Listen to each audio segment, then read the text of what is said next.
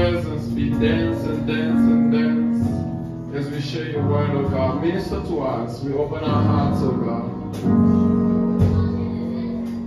Let your word come with signs and wonders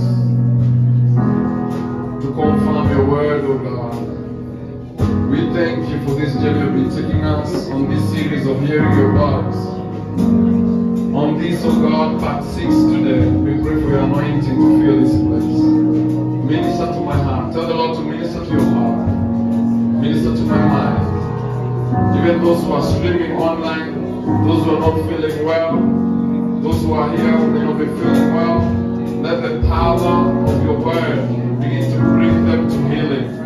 I speak miracles in this place.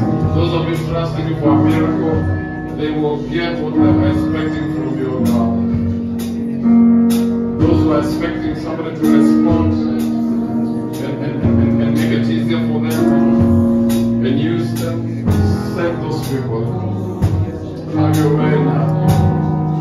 Let that blessing be commanded as we command it in Jesus' name. I speak and I command a blessing, I command healing, I command increase upon your people. In Jesus' name we do pray. Amen. My wife, I'm blessed with an amazing lady called Caroline Momboy, Caroline Kamburu. We are blessed with 3 children. Kayla is the firstborn, we have Zara, the secondborn, and we have the current lastborn. Current. Praise the Lord. Praise the Lord. It is lastborn sitting in. Amen. Praise the Lord. Amen. Who knows the future? Amen. One day the Lord may say, bring thee ye a sacrifice of twins, and bring thyself to my presence. Amen. Anyway, it's a joke. Some of you cannot take a Sunday joke. Praise the Lord. So, receive apologies from like 10 people who woke me up today at 6. I was praying for different people who couldn't make it today because yesterday apparently we were having fun in a wedding and some people did not have as much fun. Praise the Lord. Because the enemy struck in terms of praise the Lord. Is it possible to put the tripod a little bit behind so that we don't block anyone? Then you'll be zooming in case you want to see my mustache. Praise the Lord.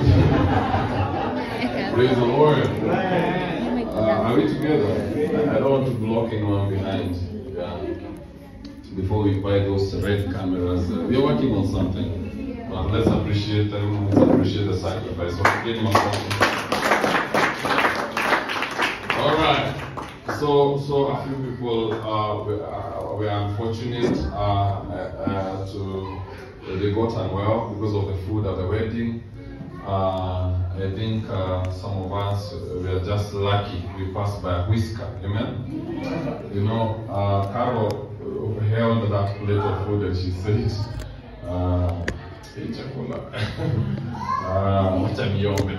so she prayed for the food, and after I had her prayer and I know her, I grabbed the food and I prayed for it again for the second time. And I told God, I'm teaching tomorrow, I cannot afford to have a stomach upstairs. Just have mercy. Amen. So we ate the food, and I don't take sodas, but I just got a leading to take two bottles of Coke. You understand? So I went ahead.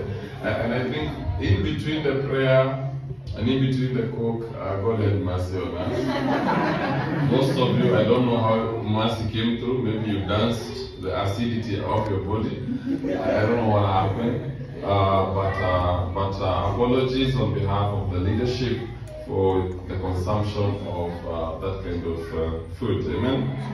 Yeah, we pray that I don't think there was a catering team. I think it's the district catering team that cooked the food. And you know, just because you're a woman does not make you a chef, you know. Yeah, it's a very important. You're feeling it. I don't care. Praise the Lord. At that point, I respect the chefs who have gone to school, who have studied. Because when you go to school, you're taught how you can turn food into poison. After food imeiva, usifunike, then uiweke kwa juu, you turn it into poison. It's very dangerous. A lot of people don't know that. And the ones who know that don't know how to fix that problem. So it's good we always consult such learned people. Praise the Lord. I believe if they were in charge, it would be a different story. That's what I'm trying to say. I'm giving you a compliment. As I know others and others. Yeah, but the food was really tasty. It is unfortunate. I don't think it's all the food. I think there was specific sufuria, maybe one or two, that were exposed to too much heat, and it quickly begins to turn dangerous. Praise the Lord. Yeah, so we pardon them. Praise the Lord. And please understand. Take the good. There was a lot of good in the wedding. We had fun. You were there. Hallelujah. I was there. We had fun. We had gorgeous photos. Amen. My wife was there. If you didn't not get a chance, if you have not seen my wife for a while, you can go and check the photos. Amen. But she'll be coming soon. We're waiting for the kid to get the final jabs so that we can increase the immunity and protect the child. Amen. So because of the unfortunate challenge about the people who, I would say, unlucky, praise the Lord, but we thank God that nobody has been admitted in any hospital. They're okay. And we have been praying, and we will continue to pray. And even as many people stream right now online, and you know, sometimes the devil finds a crack, you understand that, in such a situation, and then turns it into an attack, you know. Praise the Lord.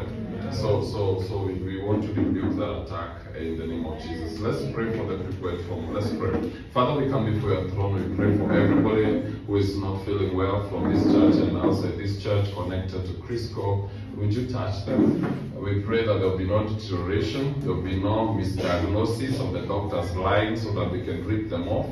That you shall touch them, oh God. You shall heal them. The dehydration will dry up. We'll give them wisdom in what to eat, how to handle themselves. Would you touch them? Let your angelic presence just show up in their room right now where they are and touch them and heal them. Let them not miss their reward. Let them not miss their breakthrough of everything you wanted to do to their lives today. In Jesus' name.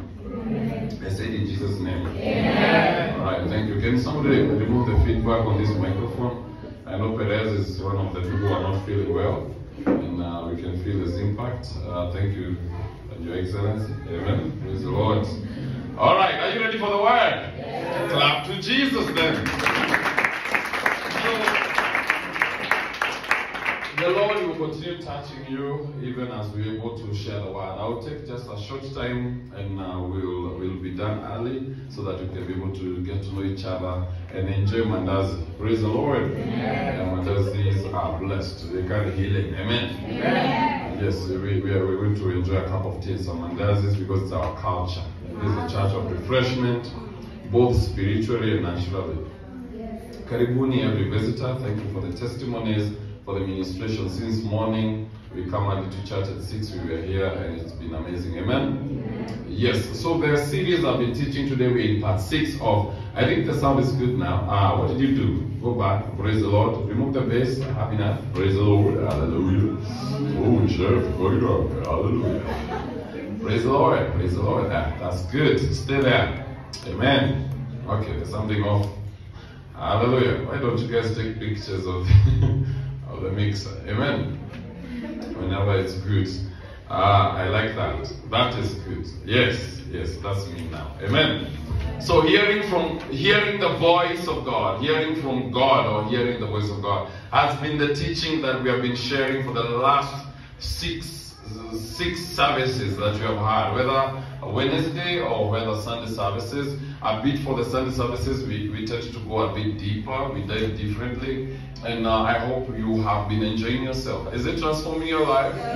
Yes. May God continue to minister to you, and may God continue to expand you. Even as we share the word of God, may God minister to you. Say, Lord, minister to me. Now. by your spirit.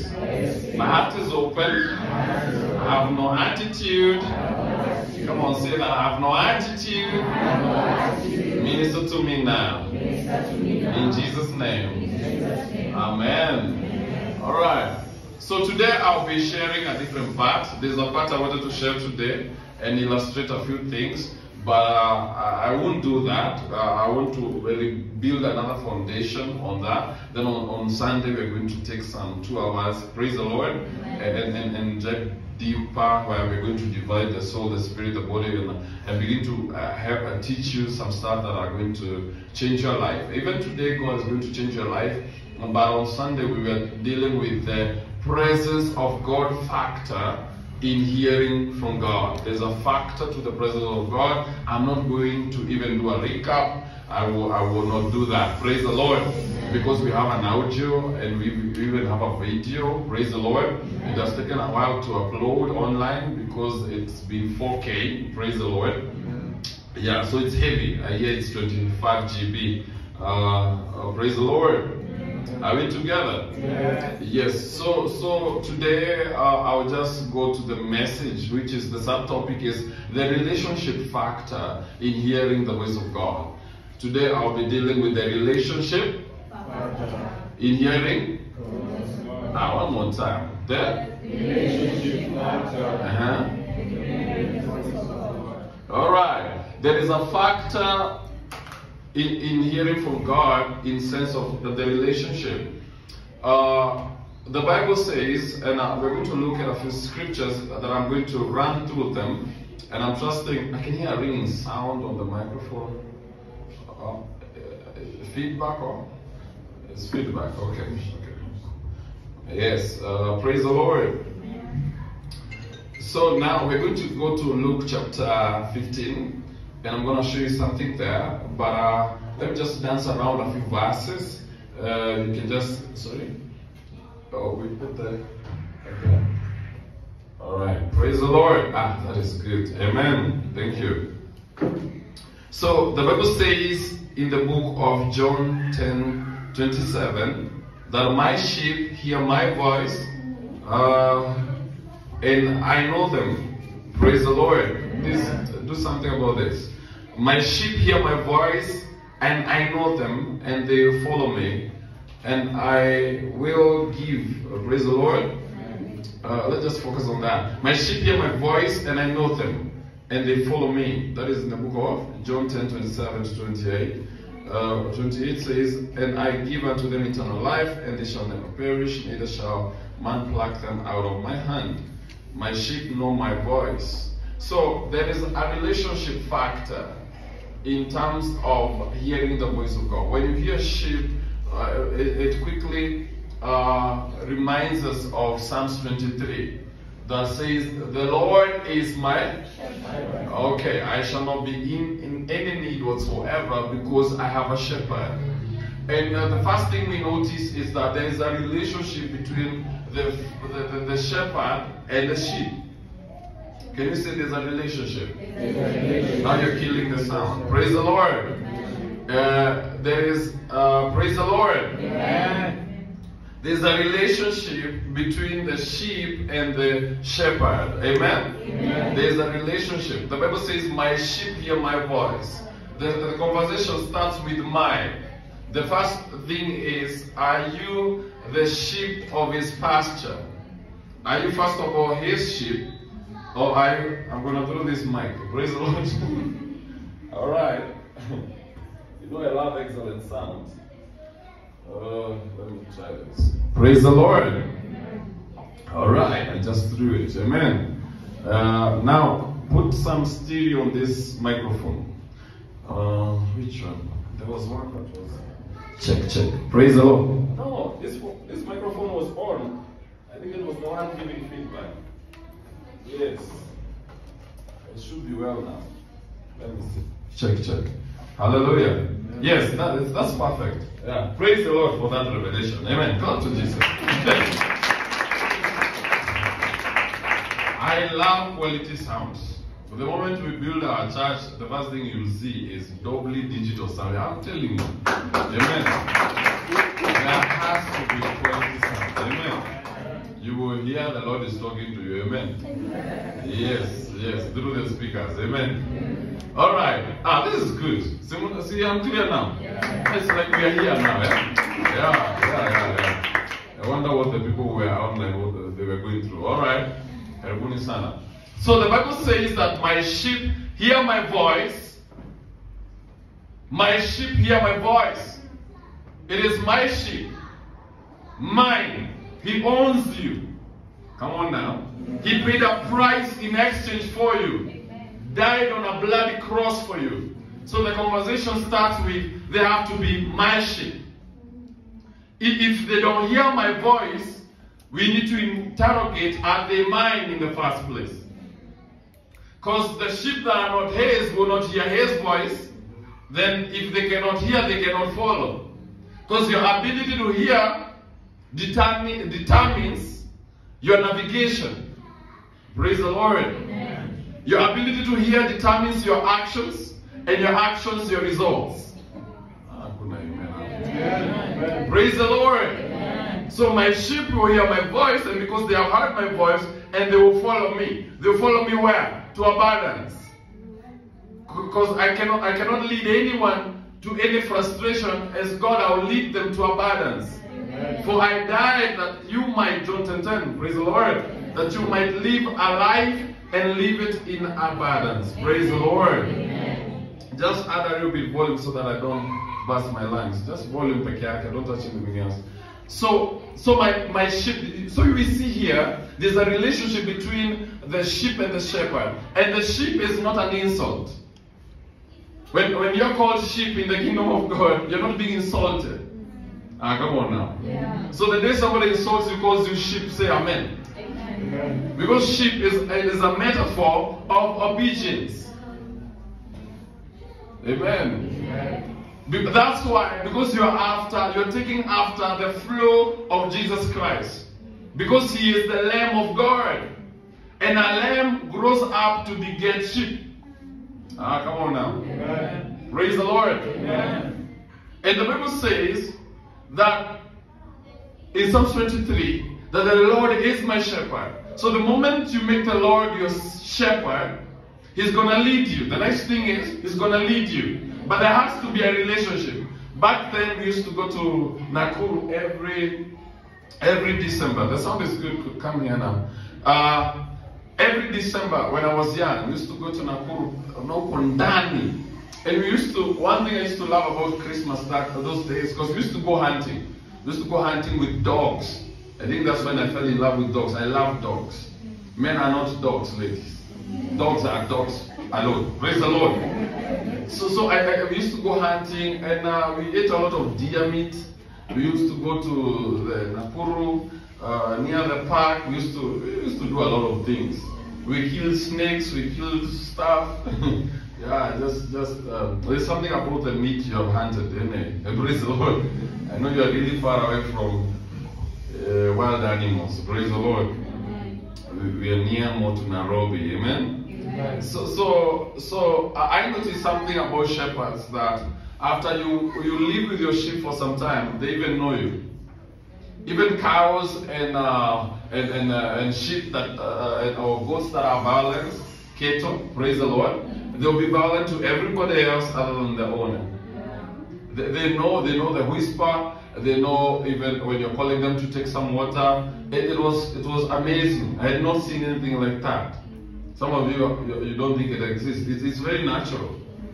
Have you ever noticed when our wonderful pastoralists are taking care of the cows, they're not chasing them around. They just make a whistle, and the cows know what to do. They know it is time to eat. They know, let's keep moving. Praise the Lord. So there's a relationship that is between the shepherd and the sheep. Praise the Lord.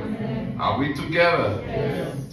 Until the shepherd has developed a relationship with the sheep, he can't lead them to the still waters. He can't lead them even to the table. And he can't bring them to the place where their heads are being anointed. The journey has to start with a relationship. Praise the Lord. The journey has to start with a relationship. Praise the Lord. Amen. And I want to start with a high note, and I want to say something very complex and very deep. And I want to tell you some good news and bad news. The Bible says in the, let me read for you a passage which is very important. And I want you to, I know you've been singing a song. Anyone who ever had a song called Reckless Love? How does it go? Somebody sing it.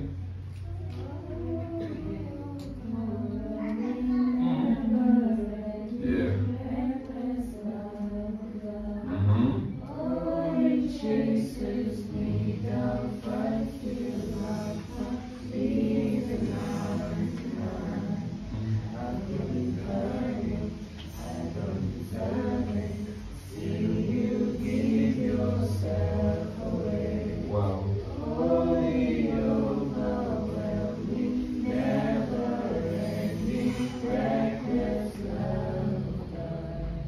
Amen. Can you clap to yourselves? That was amazing. The Bible says that he is the one in the book of Matthew. Is it Matthew? It says, Luke 15:4. It says, suppose one of you has 100 sheep and loses one of them. Doesn't he leave the 99 in the open country and go after the lost sheep until he finds it? He's the one, just like you have sung in that song, he leaves the 99 and goes for you. Can you say he leaves the 99, and goes for me? Let me now do an abstract. I hope you are open, you have an open mind. I'm going to paint a picture of an abstract to show you something. I have 3 main points about that thought. The first thing I want you to realize is that the sheep that runs away, praise the Lord, the sheep that runs away begins to learn 3 things about God. The first thing that sheep will quickly learn is the compassion. The compassion of Father God. Amen. I know there's people like that testimony of my daughter here, Kamukami, which I actually resonate with, saying that she has never thought of drinking, missed drinking, and all that. But we must also understand we are, as much as even me, I've never drank, I'm not interested in drinking. For me, I learn quickly from other people's mistakes. I've never watched somebody succeed their way from the bottle. I've never seen anyone get excited and live happily ever after because he became a drunkard. I see the pictures that the children paint of their parents back at home. When they are told to paint the picture of their parents, they paint them when they are lying on the side of the road. Komtaro. Kamungu imekelewa juu ya mara. So I'm not interested with that drinking and that desire. But we must also understand that we are tempted and attacked differently. For me, I may not be attacked or tempted with a drink, but there could be something else which could be my kryptonite. But there's also maybe people here and others who are on the way who could have struggled all their lives with drinking, who may sing a song of worship, then rush to their car and sing some Viceroy. And Viceroy is not worship energy drink. You understand? Are you understanding? Yes. So what I'm telling you is that the one that runs away from God, he leaves the 99 and he goes for them. So there is an advantage of the son who is left at home. Because when you read that story in the book of Luke 15, it goes down there and it begins to introduce the story of the prodigal son. And I will not spend time on the prodigal son, but I will mention something about the prodigal son. I told you the enemy of the person joining the church is the one already in the church. Did you understand? Yes. Because why? Because the prodigal son coming home, his heart now is purified by the mess he has been going through. All he wants is the father. He does not, at this time, he's not interested in any inheritance. He has become like Moses, who says, I don't need an inheritance in the promised land. You're my exceedingly great reward. So he has realized my greatest inheritance is Jehovah God. Now, that mindset, that state of a heart does not flow, does not connect with the religious mind left at home. The one that has never drank, the one that has never slept outside there, the one that has never smoked or sniffed. They may not agree. Come on now. That's why the older brother, who was self-righteous, never wanted to associate himself with the prodigal son. He even refused to go to the party. Come on now. Are you together? Yes. So I'll tell you, there's it looks like good news, but it's not all that. Let me explain something.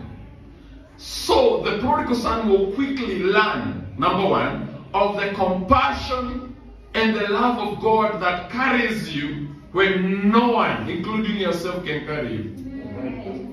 This is the first thing the prodigal son will know. That's why the disciples who have not made a mistake yet will judge the woman washing the feet of Jesus, come on now, and cleaning them up with her hair. They don't understand that. They don't understand why she's breaking, the prostitute is breaking the alabaster box and washing with perfume worth 1 year wages. Today's value could be at least 400 and above, 1,000. Praise the Lord. Worth of perfume. And cleaning it with her hair. Cleaning the dust of Galilee. Praise the Lord. Amen. For the feet of Jesus. And Jesus did not stop him. Because Jesus will always protect who he went out to get. Amen. Praise the Lord. So the disciples don't understand this. Judas is twisted. Praise the Lord. It's like, I think we can start a poverty alleviation project with this money. And Jesus is like, no. This woman, you don't understand the price of her worship. You don't understand why she's weeping when you are talking. You don't understand. That's why you're interfering with her worship. That's why when she's worshiping, you're talking. It's because you don't know the price of her freedom. Come on now. She knows the price of her freedom. You don't know. So quickly,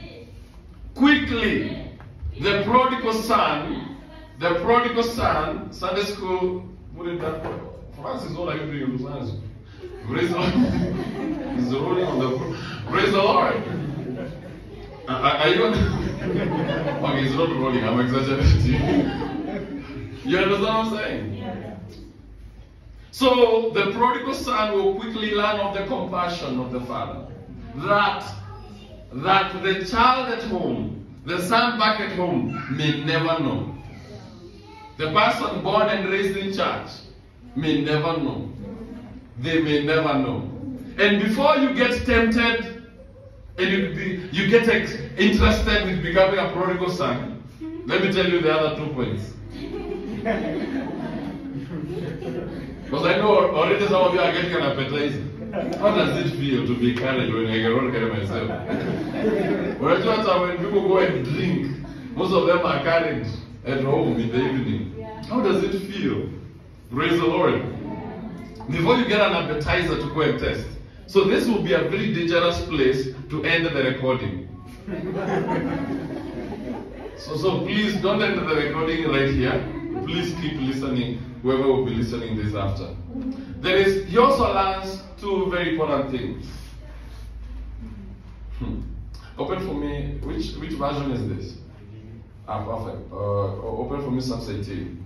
He quickly learns, number 2, the disciplinary actions and corrections procedures for the ones the Lord loves.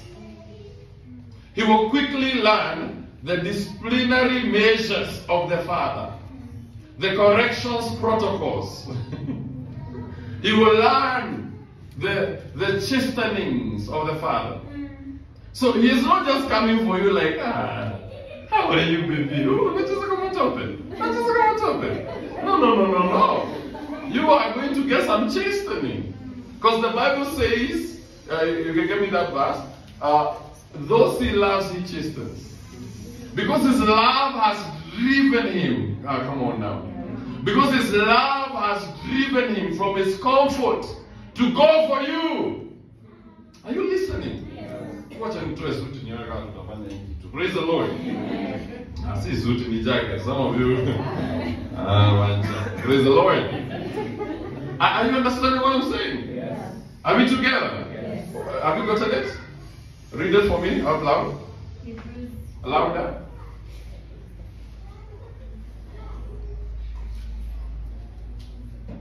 Hebrews chapter 12, verse 6. Mm-hmm. For whom the Lord loves, he chastens, and scourges every son whom he receives. Scourges.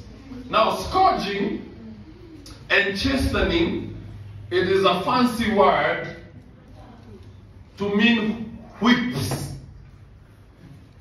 The best African word to amplify that is he beats. I know in Africa you know beating. You know what I'm saying? Kichapo. Are you understanding? So the Lord, how many of you are, don't lift your hand, how many of you are going through Kichapo? Kichapo of the Lord? So those he loves, he will chasten. Meaning, you're going to feel the other part. Because this shepherd carries two things. One side, he carries the rod. The other side, he carries the staff. Praise the Lord. Amen. Hallelujah. Amen. One is to guide, the other one is to discipline.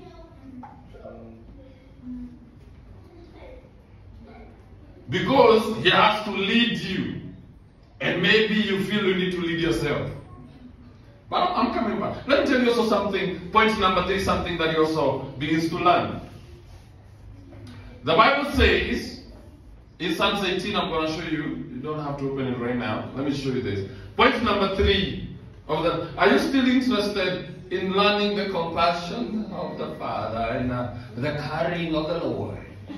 You can learn it the easy way. You don't have to learn it the hard way. You can learn it in His presence. You don't have to learn it when He's bringing you out of the club.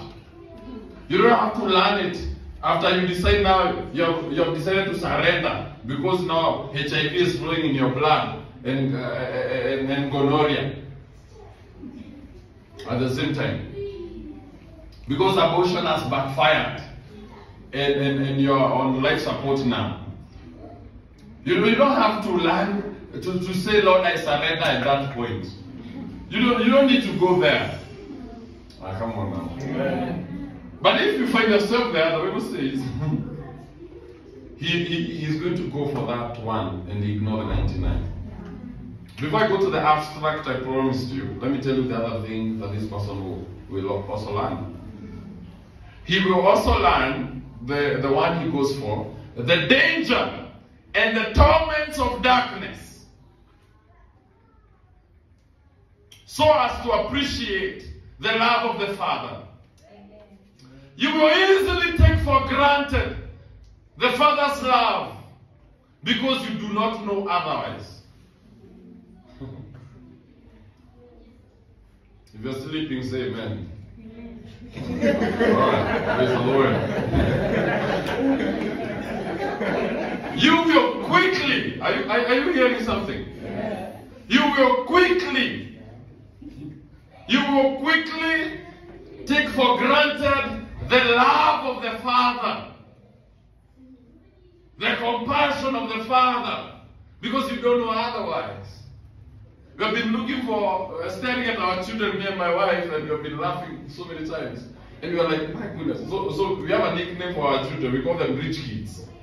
So we keep You keep saying, just slandering them with my wife. You're like, oh my goodness, these are rich kids. Because sometimes we are treating them and they are just proud, you know. They're like, me spending mincemeat, me sijui nini, me nataka sijui ngimana nye, me sijui. So, okay, sawa. Me staki sausage, me nataka sijui boiled eggs, sijui. So they really, sometimes, you're just watching them. Then they're there fighting for iPad, they're there saying it's my bike, it's not your bike. The other day, I bought Zara, you know this potty seat that you can actually, it is a seat but a potty seat, you know. And Kayla found it is very fancy, so Kayla started stealing it to sit on it, and they started fighting. So I told Kayla, please let your sister be, and then I'll buy your own seat. I'm going to buy your own seat now. So I went and bought Kayla a slightly bigger seat. Then Zara demanded, that's my seat now. For some reason, Zara fell in love with that seat and said, that red seat is mine. So they started fighting and I got tired. They won me out with trying to regulate whose seat is it. And I thought, that is so beneath me. Such a waste of anointing for me to be arbitrating seat issues in my house. So I was like, okay, I'll buy another one. So I went to the shop and bought the red seat. And I asked Kayla, now since Kayla Zara has taken the red one, who choose your color. So she chose a purple seat. I bought that purple seat, took it back at home. Now Zara is interested with the new seat. So I had to now put her into display. Told her, now this is your seat. You chose the red one. That's yours. Now for some reason, Kayla likes that seat. You understand? So I had to flip now and give Kayla the old seat and Zara the new seat. And there was peace now. For a while. Because Kayla secretly loves the purple seat. So what Kayla would do, she would rush and say, Zara is not around, let me sit on this seat before Zara comes. Then Zara would just be walking down the stairs and she's like, my seat! And now Kayla has to leave the seat. So we were watching them, we were like, this rich kid problem. You're like, do you know what we went through? You understand what I'm saying? Do you know what we went through? You understand what I'm saying? You guys are so spoiled. So we went to the shop the other day, to the supermarket. Kayla's like, you have to buy me this doll. And looked at her and said, listen, you rich kid. She's like, I want this, and she really wants that doll. And that doll is 3,000. And I told her, I'm not going to buy you that doll. You have a more expensive doll than that one. Yours is Barbie doll. What's wrong with you? And so they have each of them have a Barbie doll. So we left. And we were looking at them and with Carol like, these are rich kids, but they don't appreciate. And the reason they don't appreciate all the things you've given them, because they don't know otherwise. Okay, now that you learn I was talking about my children, I was actually talking about you. So many times, we do not appreciate the presence of God. Let me start in the beginning. You don't even appreciate the freedom of worship. There is people across Africa who would like to go to a place in public, in a CBD like this one, and lift their hands and say, Jesus, you're the love of my heart. And they can't. Because the systems, the oppression, the principalities have won. Do you understand? They are 100 years behind. Others are 50 years behind. They need not an evangelist. They need intercessors to push prayers for a minimum of 30 years. So that legislations can begin in the government. So that now they can accommodate men of God who we don't know are even willing to go and preach them. So being able to come to a church and sit down and lift your hands, it's a blessing. But we will quickly despise and ignore and take for granted the Father's love and privileges because we don't know otherwise. But this daughter or this son that God goes for, and he wins and pulls him out. What we're learning on the third point is that he will learn the danger and the torments of darkness, and he will appreciate quickly the love of the Father. Come on now. Let me show you something. In the book of Psalms 18, it says something fantastic. It is a very horrific chapter. Praise the Lord. Amen. From verse 4 it says, let's do 3. I will call upon the Lord, who is worthy to be praised. So shall I be saved from my enemies. The sorrows of death compassed me, and the floods of ungodly men made me afraid. The sorrows of hell compassed about me, and the snares of death prevented me. In my distress I called upon the Lord, and cried unto my God, and he heard my voice. Out of his temple my cry came before him, even to his ears. Do you understand? Yes. So you can see the Bible, different versions amplifies about the cause of darkness and the cause of death entangled around me. Now that person, those people who go through that, begin to really, really appreciate the love of God. Some of you here, you take for granted peace because you do not know what is life without peace. And you don't know how much treasure you have to just have peace, that you can laugh out loud. There is people I've met in constant panics, fear, terror. People who live in terror. I've met billionaires who live in terror. And we normally have those close conversations with my wife, and we're like, what? And people don't know. They think money is everything. There's people who can't live their lives. They have all the resources. There's one popular, politician who used to, because he had not gotten his money well. He's a very big guy in Kenya. I think he died. But if I say his name, you would know. But it's known that he used to go to Nakuru with 3 different cars. He would start the journey with a Mercedes, but by the time he's alighting, he has a Volkswagen Beetle with changed clothes. Because he was living in constant fear of his life. So he has to stay incognito all his life. But he's a billionaire. How good is it? Peace is a gift. It's a blessing. And peace, right now, when I speak about your needs, is when you think about them. Because you have peace. You're even wondering sometimes, how come I have so much peace and I don't have much? Because the peace of God does not require permission of your basic needs. Praise the Lord. Now that you thought that message was evangelistic, let me now bring the abstract. The Bible says, how many of you, if you have 100 sheep, did you get that? You have that? Alright. 100 is a number that is used to display completion. If you want to explain completion or fullness of anything, you explain it with 100. That's why you say it's 100%. Come on now. Yes. Come on now. Am I talking to intelligent people? Yes. Because if you're intelligent, I will struggle to explain this.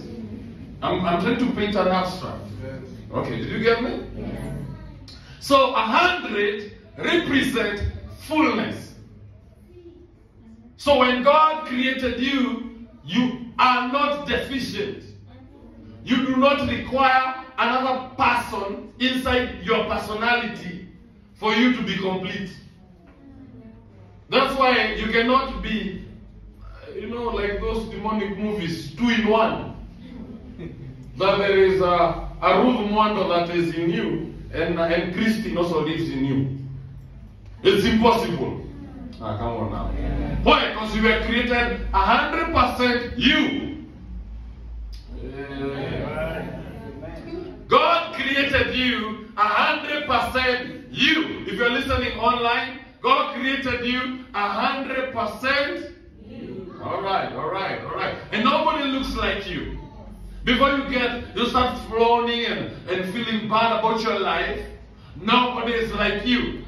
The brothers have been lying to you, sisters, that you're 1 in a million. No, you're 1 in 7 billion. How dare you cheapen me like that? I'm not 1 in a million. I'm 1 in B, baby. Praise the Lord. Clap and praise the Lord. Tell your neighbor you're 1 in a B. And that is 7B. Are you listening? Let me draw this picture very clearly. So, it is not a coincidence that when sheep are many, we don't call them sheep. Sheep, 1,000 of them is sheep, 1 of them is sheep. So we have to use, for you to explain how many are they, we have to put a wording before sheep to understand, are you dealing with 1 sheep or 2 sheep?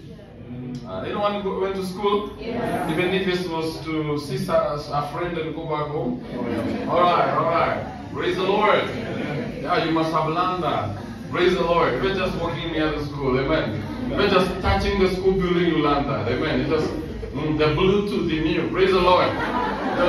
Just picks it up, amen. So we have to put a word before sheep to understand. Is it there is 1 beautiful sheep, or you can say there is a flock of sheep. So you need to understand it's not 1 now, there are kind of many now. 1,000 flock of numbering up 1,000. Yes, I was seeing nobody's adding an S. You are all excellent. Amen? Are we together? Yes. Now, if you get that, let me continue drawing this picture. You are 100%. Right. Now, what the Lord is saying to you, ignore the prodigal son. No, it's you now in the church. Because we normally think this is a message for everyone outside the church. No, it is for you now. Come on now. Amen. Praise the Lord. Amen. And the Lord is saying, if there is that 1% in you, I will ignore the 99% good in you and go after the 1% weakness in your life. And as I go after that 1% in your life to fix it, you will know my disciplinary measures and actions. You will also know the dangers and the torments of hell. Come on now. Praise the Lord. You will also know my compassion and love in protecting you from yourself, in protecting you from self-alienation, from self-rejection, from self-destruction. Come on, praise Jesus. So the abstract picture here is, even in you, my sheep, if I find there is good in you. Actually, if you read the Bible says something very weird. The Bible says, I will leave the 99 in the wilderness. And I don't take anything for granted. Me, I do not ignore details. The Bible says wilderness. And I'm wondering, why in the first place are you in the wilderness? Because it takes the wilderness to reveal who you are. Come on. Let's go to Luke 15. Anyone who has found it? Anyone who has found it? Ah. Oh God. Alright. It says, if a man has 100 sheep and one of them gets lost, I feel God here. What will he do? Would he leave the 99 others in the wilderness and go search for the one that is lost until he finds it? Meaning it's not a project that he's going to give up on. It's going to be done until it's done. Oh my God. That's good news and bad news at the same time. Oh Jesus. Oh my goodness. How many people wish you were not in church today? Praise the Lord. Are you together? Yes. So he says he's going to leave you in the wilderness and go after that weakness. Why wilderness? Because it takes wilderness, Antonio, for God to find who you really are. Amen. And when he identifies a character flaw in your life that did not come from him. Come on now. If he identifies something he did not originally put in your life, he's going to go after that. And the Bible says he's going to leave you in the wilderness. Wilderness reminds me of when God went to set free the children of Israel. And he goes there, my goodness, with the plagues. He goes there gangster. He's like, whoa, yo dude, my people, go. That is Moses shrubbing and stammering. You remember he wasn't stammering? Yeah. It's like, yo, Pharaoh, there must have been beats behind. Go. Aaron. I'm telling you. After the moment they were, and the plagues that he brought, they were a picture of what Christ would do. He turned water into blood. You understand what I'm saying? Hallelujah. It was an abstract picture of Christ. The price and how far he would go to set you free. So when Pharaoh can no longer hold the children of Israel, that is salvation. So when he lets them go, that is you getting saved. Say after me, Lord Jesus, I come before you. You understand what I'm saying? And you're going to give, or you have given your life to Christ. That is salvation. Then he takes them through the sea. Come on now. He's first of all going to make a way where there's no way. Because this way he's making has two folds to it. He's going to use the sea. He's going to use the sea to make sure that the enemy you see, you will never see him anymore. Amen. He's going to make sure that that which used to hold you down will no longer hold you down any longer.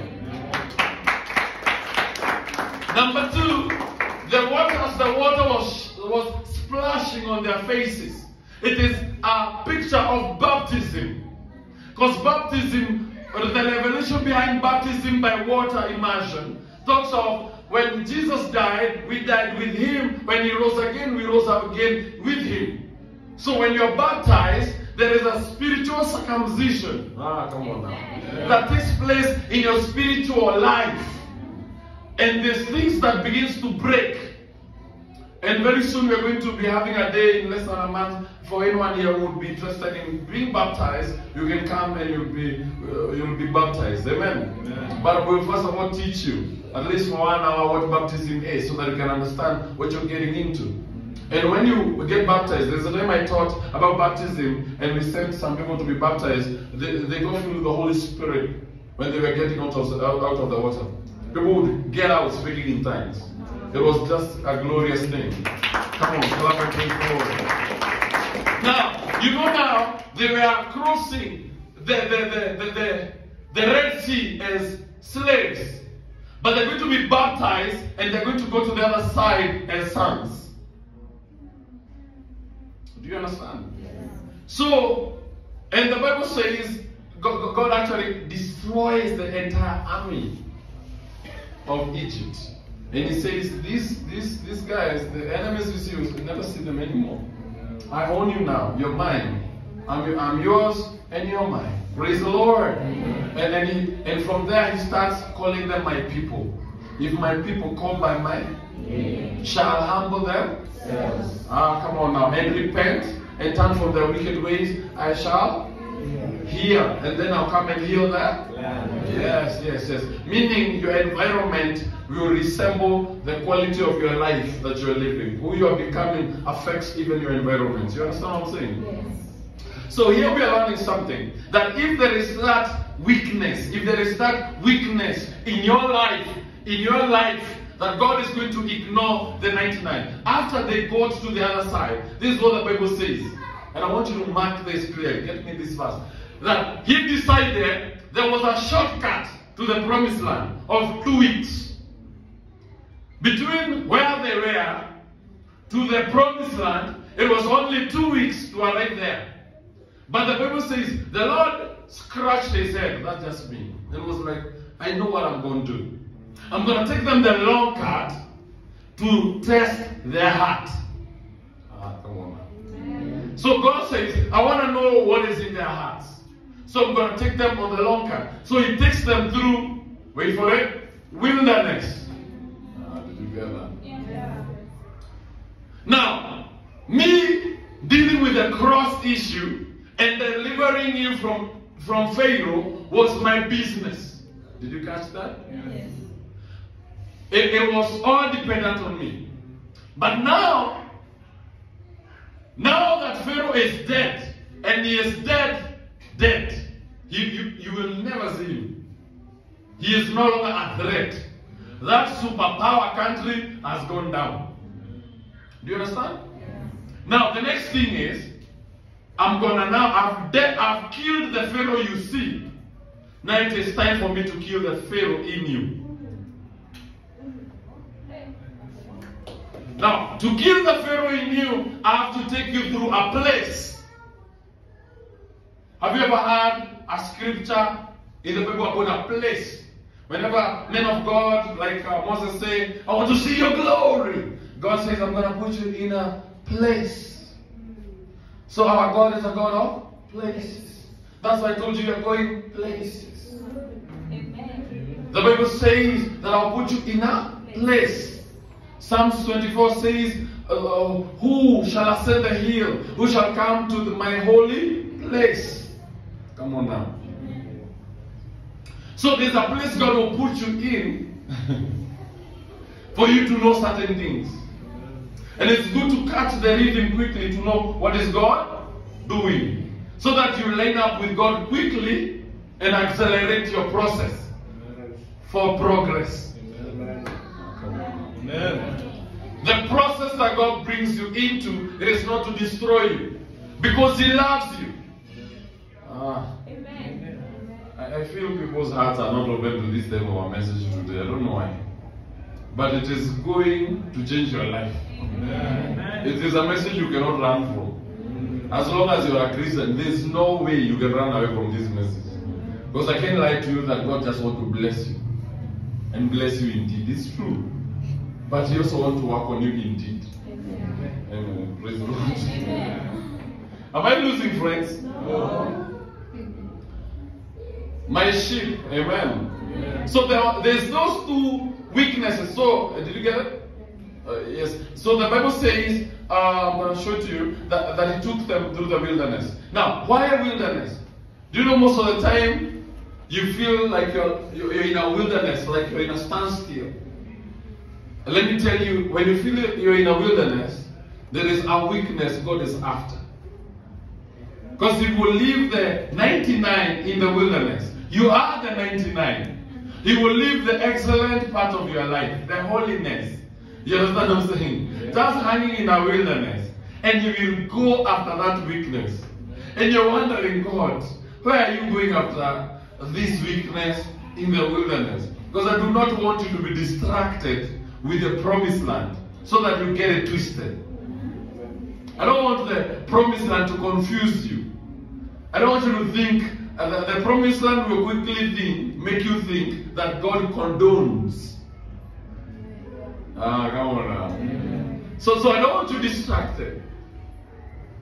So you'll find yourself in a place where He's going to go after that one area. Let me explain something to some people who are refusing violently to believe this is their word. Let me tell you something. You could be 99% obedient to God, but you could be having that 1% that is rebellious. And because that is what is going to destroy you, is going to be after it.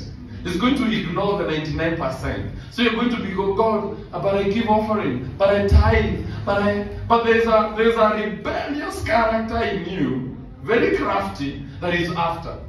And guess what? He is not going to let it sprout. Why? Because you know this quote. It is only the one bad potato that spoils the whole bag. It is not the whole bag of spoiled potatoes that destroys one. No. It is one. One. And you're like, is the Lord petty? No, He's not petty. He's wise. He's loving. He's awesome. But that's a quote by men. Let me sync it with a scripture. The Bible says, it is the small foxes. Come on now. I want everybody to look at me. I know the word is powerful. You're praying. Can you ask the brother to stop praying? Don't pray now. Where? Hallelujah. Just look at me. Yeah, sleep with your eyes open. Amen. It's a very good message. Hallelujah. Hallelujah. Are you listening? Yes. Are you being blessed? Yes. Who said perhaps? Amen. Praise the Lord. Praise the Lord. Amen. It is one, even if you don't get anything, go home saying, one bad potato spoils the whole bag. One bad potato spoils the whole bag. I may be having a bad potato in my life and may spoil the whole bag of my destiny. You understand what I'm saying? So God is after that one bad potato. You would be very obedient, but very rebellious in one area. There's some people who are obedient until they have to be under authority. They're only obedient when they are leading themselves. When they are issuing commands. When they are the sergeants of their destiny. Hallelujah. Alright. It's possible to be the lost sheep and 99 at the same time. Did you capture that? You could be 99% holy but 1% vulgar, and God is coming for you. You could be loving but very stingy, but He's coming to fix you. You could be a willing servant but very unsubmissive. You could be gifted but unguided. You could be an intercessor, but a slanderous one too. You could be submissive, but also abusive. You could be dedicated, but disobedient. You could be a hard worker, but careless. Just some thoughts to give you to think. You could be excellent, but unavailable. You're excellent, but to yourself. You could be a leader, but not prayerful. So you lead by borrowing others' examples, not your example. You could be busy, but unmentored. Being mentored does not mean, you're not mentored because you say, this is my mentor. There's a lot of people who don't even say that we are their mentor, but actually we mentor them very effective because mentorship is a state of the heart. Are you understanding? Yes. Come on now. Yeah. You could love church, but very hateful to people. The whole concept of church, you love it, but you hate people. Would be caring, but very tribal. Or racist. Come on. Are we getting something? Yeah. Praise the Lord. Amen. God says, I will ignore the 99 areas. You're doing a great job and go for that one area that can corrupt the whole you. Let me give you a verse. Let's go. This is a beautiful verse. Do you want a beautiful verse? Yes. Or do you want an ordinary verse? Come on now. Okay. Give me a minute. The Bible says, And in that day, come on, say in that day. In that day. Say in that day. In that day. It says, Matthew chapter 7:22, it says, let's start 21. Not everyone who says to me, Lord, Lord, will enter the kingdom of heaven. Before we even go further, let me first of all tell you something. I'm about to close. Today I'm not keeping you, and yesterday you danced a lot. Amen? Hallelujah. Amen. Tonight in medication very heavy. I want to give it time to sing. Amen. Amma? All right. Can we continue? Yes. All right. This is augmenting, zinat, amoxil all together. And you have to take it well seated down with a lot of water. Okay, praise the Lord. You haven't eaten. Praise the Fundi's meal. You know the Fundi's meal? Praise the Lord, you cannot see the other side of the person you're eating with. That mountain. Amen. But this is going to change your life. Because God is interested in who you're becoming than what you're getting. Am I losing friends? No. Thank you, Eunice, for saying amen. Amen. Who can I pay to say amen? Praise the Lord. Hallelujah. I need people. Now, you are now interviewing amen. Start saying amen for the next 20 minutes to see if you are qualified. Amen. Praise the Lord. Who is saying amen? All right. Let's. Not everyone who says, Lord, Lord, will enter the kingdom of heaven. Now, let me first of all show you two pictures today. It has an abstract and it has a reality one. The reality one is that the kingdom of heaven exists, and after this life is over, you're either going to be in heaven with King Jesus, or you will be with Ole Kemunya as he is poking your behind. You understand? Telling you move. You understand? All right. Because at the end of the day, it doesn't matter who you are, you will have to listen to somebody. Even if it gets too late and you listen to the devil tell you move, you will still have to obey him. Praise the Lord. You know, there's people, I was sharing yesterday with a friend, and I was telling them, there is people who are so rebellious. They are like the devil. You know the devil, did you know what he said? Instead of serving the King of Kings, I better go to hell. Praise the Lord. Amen. And become king of devils. Are you understanding? There's some people, instead of hanging with kings and becoming equal among many, they better go and lead hyenas. You remember the Lion King movie? Very powerful. If you watch it with your Bible open, you will be blessed. Amen? Amen. So the kingdom of God, there is that heaven, but there is also the kingdom of God here now. I told you there's two types of people who go there. There's the church people and the kingdom people. Kingdom people are graduates of the church people. Come on now. Now the kingdom of God is a realm you enter and live in. Even when you're here on earth. Come on now. Now, kingdom of God, the Bible says, those who, come on now. Not everyone who calls me Lord, Lord will enter and manifest the kingdom of God. So the kingdom of God has protocols and demands. You cannot just live the way you want and operate under the kingdom favors and the kingdom graces. You have to be obedient. You cannot argue with the protocols of the kingdom. You understand what I'm saying? Yes. In Kenya, if you are stopped by the police and maybe they tell you why you are drunk and you're driving, you can say, I don't care. No, you will care.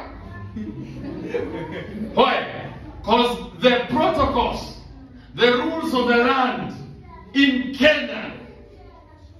Praise the Lord. Amen. Maybe in Libya they don't care. currently because it's a fallen state. But right now in Kenya, there is rules that it doesn't matter who you are. You are not going to do them. You're going to adjust. Amen. Amen. So in the kingdom of God, there is protocols that you have to do. Whether you like it, it doesn't matter how many ministers you get to justify. Praise the Lord. Amen. To justify yourself. You may not believe in tithing.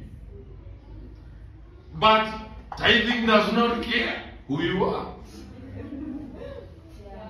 You may say, I don't believe in holiness. It's okay. It is your choice. You live the way you want, but you're not going to live in the world and enjoy the benefits of the kingdom. It's impossible. It's impossible. You have to choose one. You cannot have your cake, eat it, and keep it. Hey, go to the Sunday school. Not now. You won't do that now. Later. Go. Praise the Lord. Amen. Are you understanding? Yes. Don't you worry, kids. We are going to build them a fun park soon. Amen. Amen. We're working on something. We're working on something. Are you understanding? Yes. Praise the Lord. Amen. And the Bible says this. So it is possible to miss the entry to the kingdom of heaven even here now, but only the ones who does the will of the Father who is in heaven. Will is another story. We won't go there. Many will say to me on that day, Lord, Lord, did we not prophesy in your name? And in your name did we cast out demons?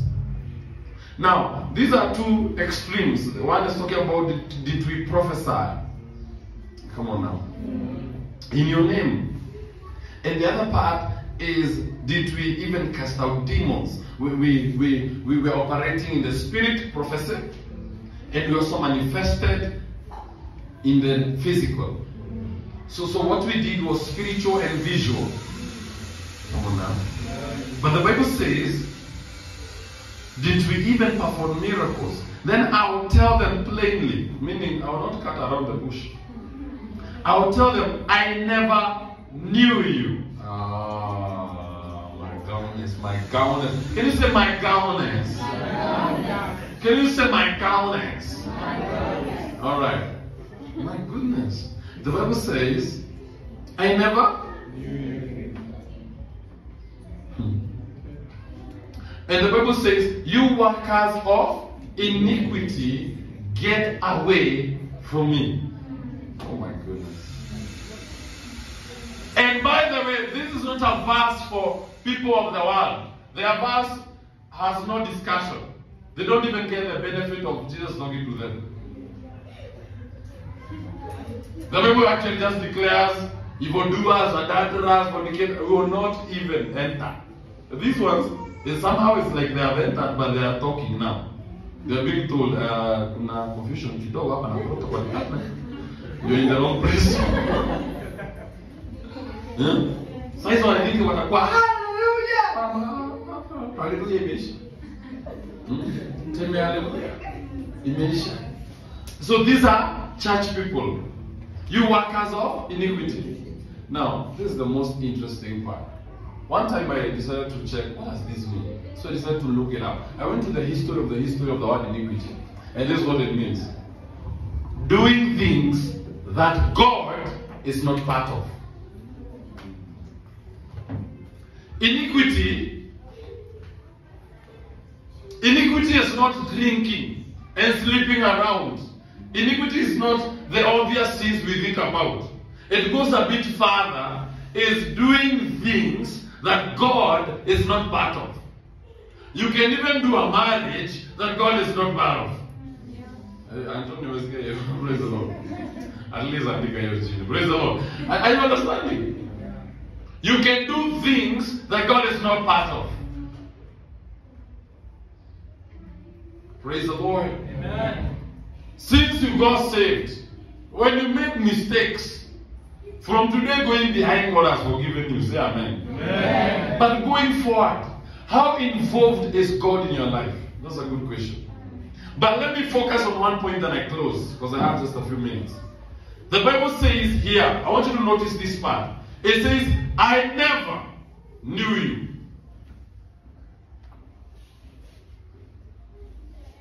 Amen. We did acts. We did acts, religious acts. Praise the Lord. Amen. In this church, the reason as leaders we move around the departments a lot of times is because of an error I saw in the church. And I'll keep moving departments for a very long time. So get used to it. And I'll tell you the reason I do that is because I try to kill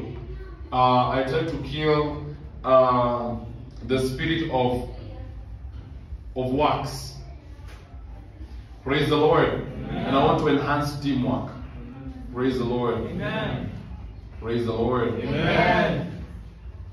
You know, in our team, when they're playing football, every team member has a number. Footballers. Yeah. Amen? Yeah.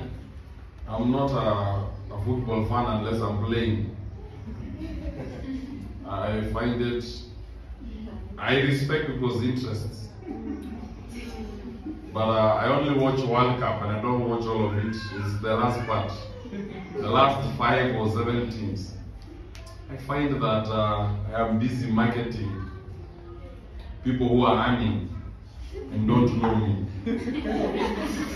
And I find that unfair. So I agreed to hate football because of my cousins. They used to be violently diehards. And I watched them like idiots. Yell and say, you know, my team, my people, and they would. And they would spend money on football. They would identify themselves with footballers. I'm like, they don't know you.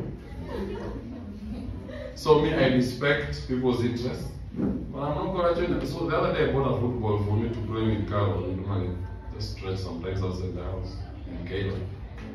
And some of you will come. Praise the Lord. Amen. But I love football if I'm playing it.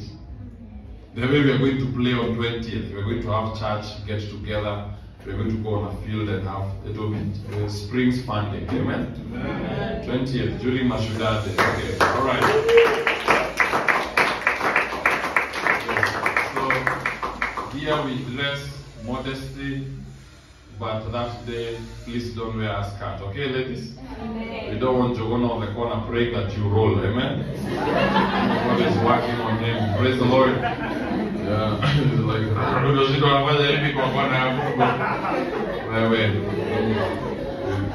so just wear a nice short. Praise the Lord. Get something, you understand? There's those nice short and maybe a long shirt. Amen? Just we're going to have fun. We're going to have a cup. Amen? And just have fun, and the winner will get something. Amen? And, so let's plan on that. And I can see she's dancing. She's like, what's on here? What's on your why of the will of God? So praise the Lord. So in a football team, it is numbers. You understand? Yeah. Messi is number? Alright, 7, 10. Some of you are just guessing. 8, 10. Alright, whatever. So there's different. So there's some people who are married to their number. And they talk about their number. I mean, this is the number I play. But let me tell you, that does not help in the kingdom.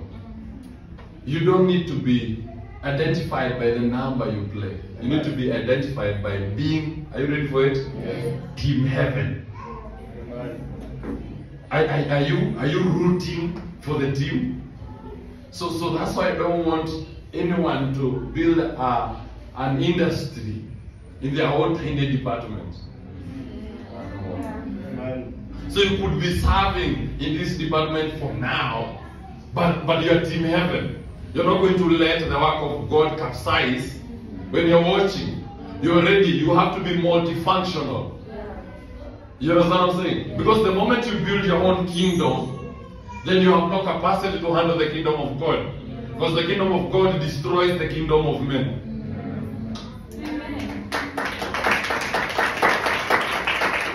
So that's why we keep switching the departments. Because the moment we get people who can function without any attitude, with excellence, in anything they're given, they're like, all I need is, where can I support? Because the Holy Spirit is the coach in the kingdom of God. Are you getting? Yeah. He's the one who knows, you go now. You understand? You play here. But you cannot go there, I have a plan. Yes, no. Your plan has to submit to a team's plan. Meaning, because you may have to understand what is the plan of the goalkeeper or the striker, because that's a bit unusual, then you're going to trust the one giving the plan. What does the Holy Spirit want us to function? Because I don't want you to be limited. Come on now. Yeah. Praise the Lord. Yeah. I think the churches that move bishops around do a fantastic job. I support that. And by the way, Crisco, that's how we started. Yes. Back in the day, bishops would run a district for a couple of times and move to another one. Yeah. That's the right way. And any church that does that, they're doing the right thing.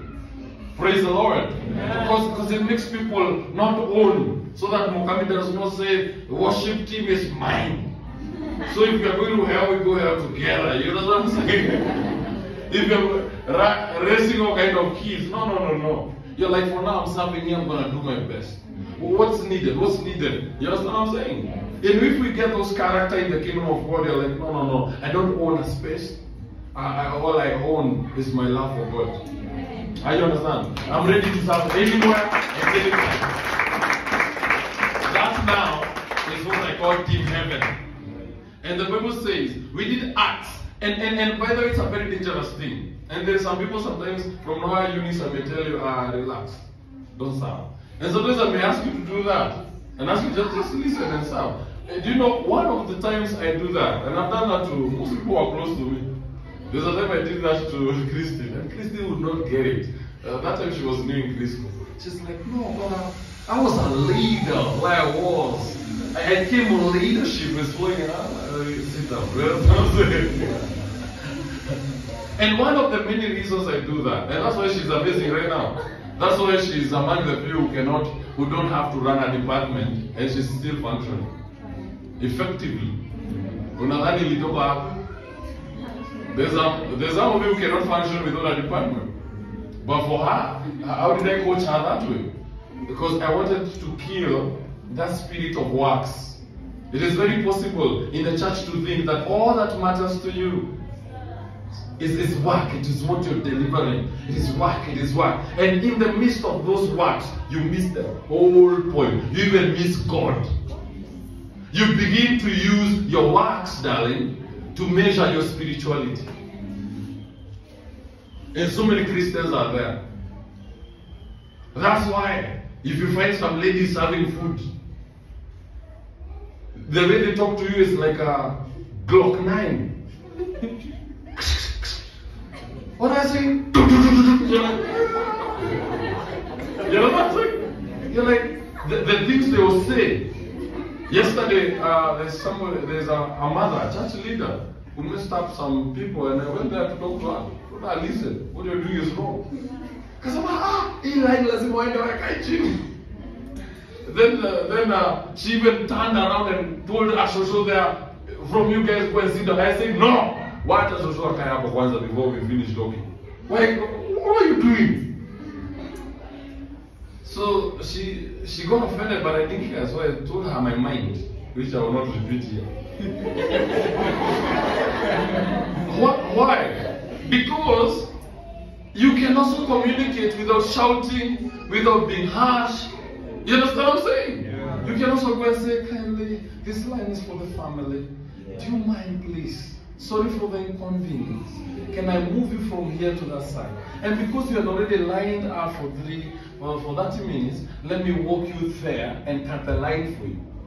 Are you understanding? Yeah. Can't you divide the table and serve from two corners? Can't you talk to your people to hasten? Can't we? What are you talking about? Are you understanding? Yeah. And God will be seen. You don't have to shout. You don't have to insult somebody.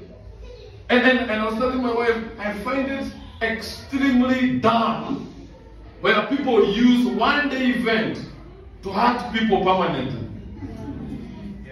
And let me tell you, if it was your wedding, Christian, and I'm serving, even if you had instructed me not to serve 5 people specifically, I don't care about you, it's only one day. I don't care the instruction you give me, I'm going to love people and treat them well. Because I'll be left with the people. That's wisdom. You see that? It is only for one day. It's only for one day. Yeah. You see, those works makes you so hostile that even non-born again begin to question your salvation. And you're wondering, tomorrow is Sunday, you'll be there saying, I have a song, I've been saved for 28 years. What are you talking about? We don't care. Why were you not saved yesterday? So I don't want anyone that God has brought under me to have that spirit. That's why I operate that way. I don't want you to think this is my kingdom. Abdallah Kudala. This is my territory. Are you understanding? No. No, even me, I do not treat any church member like I own them. Years ago, many years ago, 14 years ago, 12 years ago, the Holy Spirit told me, love them like they are yours, hold them like they are not. So that you're not disappointed. They don't belong to you. You didn't die for them. The most you can do as a man of God is die 2 hours to minister to people. You just sacrifice and create the time. Come on now. So we cannot go building kingdoms. Praise the Lord. And by the way, even as I minister here, I minister with a clock in my spirit. Because God has spoken to me over years ago. Countries I'll go and do some work. Places I'll go and start some work. So even here, I know I'm not here forever. So even when you send me a message, today I will not be available. I don't care. I am on time. Me, I'm closing in my time. There's a time, the time will be over. And I will not be around. I told you the other day, we are currently sitting on an opportunity to relocate to Canada. We have everything paid for. It has been there for the last 5.5 years, or 5.5 months. And it is not a job. No, it's not a job. It's a shareholding offer. For Carol to own the company she works for, and for me to get a slice of what I do. And they are providing everything. And we are calculating, we are seeing we'll be earning maybe 10 million a month. And after 6 months, it's very easy to be earning 100 million, according to real numbers. But God. But yeah. And when we pray, for the last 5.5 months, God has said nothing.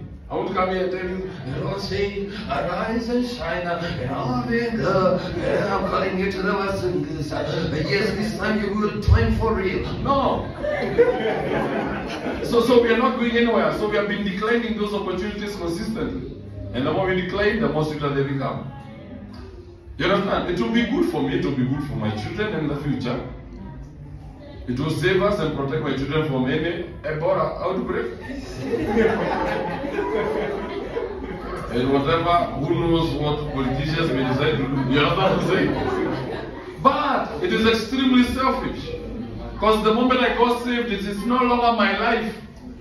That is, salvation it's a divine disruption. Come on now. It is a divine disruption. It's no longer my life. So it is not just you who have had decisions, Alice. You also have to make the decisions. So this is not something to go and ask Presbyter. I have not even told him yet. Should I go? Should I not go? No. We have already made that decision. It's not even something to discuss even with Carol. We both know. No. At this time, no. But there's days in the future, there's even some countries that there's some responsibility we're supposed to go and do certain assignments. And they will come. And the day will come. And will be, I guess, tomorrow, you won't be around. And Ruth here will be ministering to you. She'll be your pastor. Hey, praise the Lord. It's an example. Don't be scared. Praise the Lord. Why are you shaking? Stop shaking. Or you're excited. You're like, yes! No, praise the Lord. I don't know which one. It's an example. You understand what I'm saying? And we'll have to move to the next chapter. That's why we are not serving and ministering kidogo kidogo. We are giving our all. Why? Because we know there's a time coming where there will be no time. Praise the Lord. Am I making sense? Yes. I can't tell you how long. God has not given me the specific. It could be 6 months, could be 2 years, could be 10 years. Who knows what? Praise the Lord. But when that time comes, we move on to the next chapter. Because I would not lie to you and tell you God is trying to save Kenya alone. No, there's a world. He died for God. John 3:16 says world. Does it say world? Yeah, it does not say Kenya. For God so loved the world that He died for Kenya. No, He died for the world. Praise the Lord. So that's why I function. Some of you may not understand me, but if the moment you are used to a particular department, I disrupt you again. I'm working on you, and I'm studying you. I'm trying to see. You understand? Are you becoming multi-talented, multi-skilled to serve? And the moment we get to that level where we have those team heaven, then the church is ready to explode. Let me tell you, the moment you get people who can function as team heaven, who cannot watch, they're like, they see, they're like, I need to clean this church. They don't even require permission. They come, they're like, it's not my department, but they thoroughly clean it. Even unanimously. When you start getting people functioning to fix things, to move, it becomes a machine. Come on now.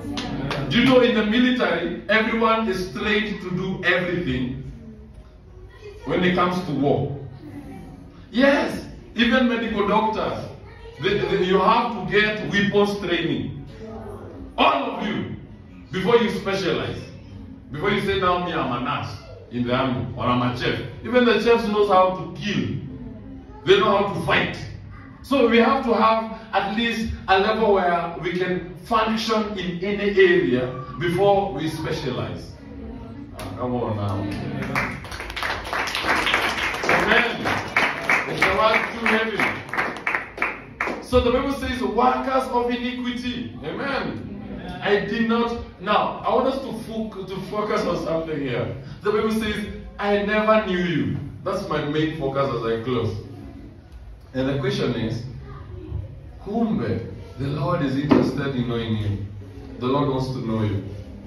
For a very long time, Christian, you've been hearing the word of God being ministered to you, Francis, that God knows, He knows you. But the real scripture, especially the misused one in Jeremiah 29:11, does not say God knows you. It says He knows the plans He has for you. For God to know you is going to be a journey. And God is interested in knowing you. Amen. Amen. Let me say something. The omniscient God, the omnipresent God, the omni-excellent God, who knows everything. Praise the Lord. I see Him in so many scriptures refusing, amen? Refusing to interfere. It is like what we do in tech.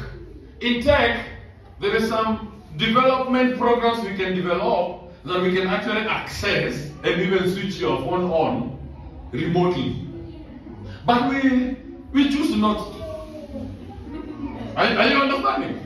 And we tell you the choices you have made through privacy policy. You remember that policy agreement that you say, okay, that you never read? Very long? That's us in tech explaining to you why we will not listen to you at night when you're snoring. Why we will not maybe analyze your transactions. Are you understanding? Yeah. Now, the same thing if you understand that, God can access everything because He's the all-wise God. But He chooses to let you reveal yourself to Him. Come on. He does not want to invade your privacy. So He wants to know who you are. That's why the Bible says He took them. Come on now. Yeah. He took them through the wilderness that He might know what was in their heart. Ah, Jesus. Amen. Oh, God. Praise the Lord. Amen. Let me show you a scripture. Let's go to the book of Deuteronomy 8:2. It says, Thou shalt remember all the way which the Lord thy God led thee these 40 years in the wilderness, to humble thee. Oh my goodness, now you're tripping. But now that's the church we don't like. And the question is, can the Lord take you through a journey to humble you? I want you to answer so that I'm not guilty of teaching tough things today. Amen? Yes. Can the Lord? Yes. Caris is like, I'm not opening this one. Stick with it. You know. I'll take that. Can the Lord take you through a place to humble thee? Yes. Why would God humble you? Because through being humbled, or what we call humiliation, you develop humility. And God resists the proud. And the journey God is walking with you, He does not want to get to a point where He resists you. Let me now, thank you, Holy Spirit. Holy Spirit, give me fun examples, because this is becoming too complex, so that I help. Let me just do two guys. Can you school Java with your girlfriend? Come here. Good on, Anjiro. Praise the Lord. Anjiro. Clap for them. Clap for them. Come quickly. Amen. Stand here. Praise the Lord. You can hold your hands. I know you want to hold hands. Praise the Lord. They are acting. Tell your neighbor they are acting. Yeah, stop. Yeah. It's important to know that. Amen. So now, these two individuals, let's now call them a couple. Praise the Lord. Amen. Hallelujah. Amen. Praise the Lord. Amen. Now, the Bible says, let me read it for you again. That the Lord led you these 40 years in the wilderness to humble you. Come on now. Amen. To humble you. Now, in this relationship, in this church, we have a class. It's called Quoting Right class. You understand? I started that class from the teachings God gave me when I was dating and when I was starting my relationship with my wife. And those things that God taught us were profound. They were profound. They changed our lives.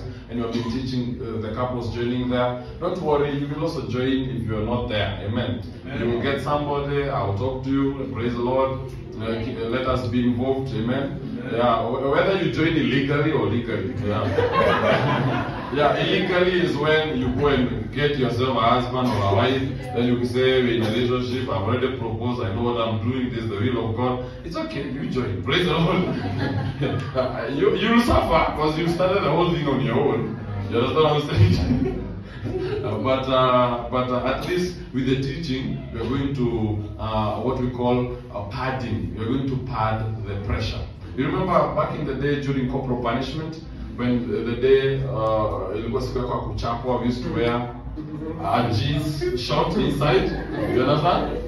For a group of schools don't get what I'm saying. You understand? That was school, it's not prison. Praise the Lord. Yeah, we suffered. Yes, praise the Lord. Are you understanding? Praise the Lord. Okay. Now, why am I talking about quoting right class? The reason I normally teach the basis of this class is relationships don't go wrong, they start wrong. And the moment it starts wrong, it will go wrong. The issue is not if it will, is when it will. Because it will go wrong. Because it started wrong. You start building a house and now you call this size and you can see it's this way. By the time it's done, the roof will have touched the ground. You know what I'm saying? Okay, that was fun. Anyway. Okay, so yes. With this start a relationship, and this is just acting. Praise the Lord. Amen. So just if you're trying to propose, you can go ahead. Oh, you're angry. You understand what I'm saying? Francis is very angry. All right. Praise the Lord.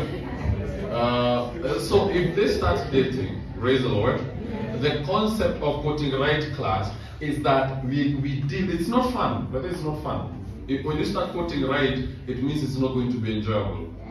If you are dating and you normally sing a song the day you're meeting, you're like ta la la la, you iron the handkerchief, you la la ta la la, and then you're going back to the date.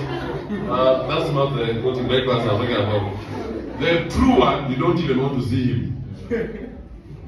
If you join our class, the things I'll teach you, if you obey, you understand, you won't even be looking for what? To see each other. And most of the time, you will cry in several days. Not because of love, not because of like, what do I do with this love? No. It's not love. You're like, God, you pissed me off. You understand? That's what I'm talking about. Because the whole concept is reversed. Because what Hollywood has been teaching you is not real.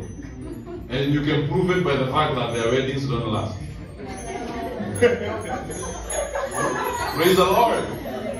Their weddings don't last. Amen. To Manzeni, I'm being mentored by Angelina. Angel, what are you talking about? You didn't read the news. It was yesterday. So if this wonderful couple, as wonderful as they are like Manzeni, I just want to show you.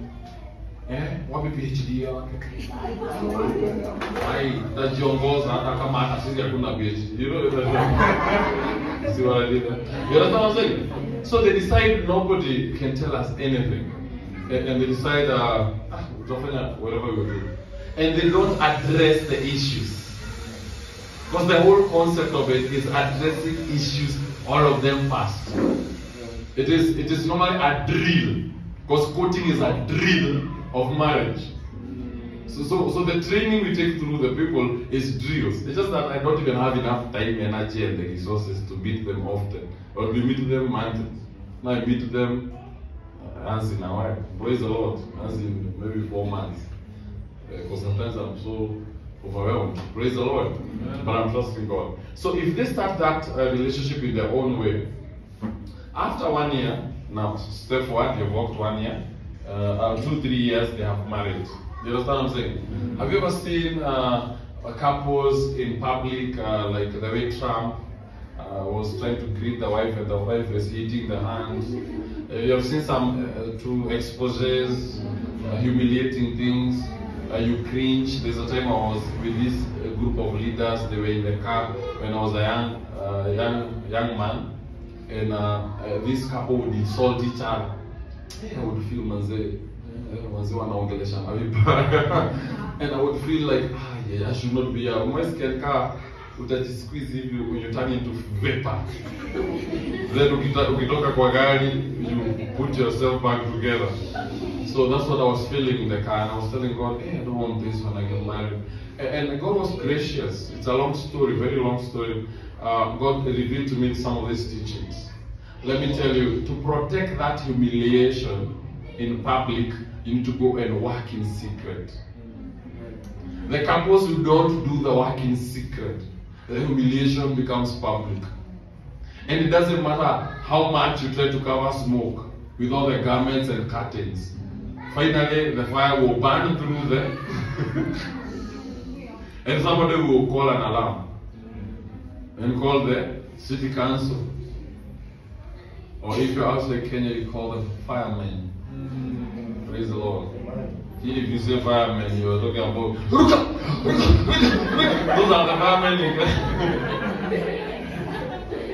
Did you understand that? Let go of my answer so that you don't start something against that. You understand what I'm saying? I don't go. So if you don't work in secret, so the point is, the Bible says that the Lord, come on now. Yes. Did you get that? Yes. That He led you through the wilderness to humble you. Why is the Lord humbling you in the wilderness? Because He does not want to humble you in the promised land.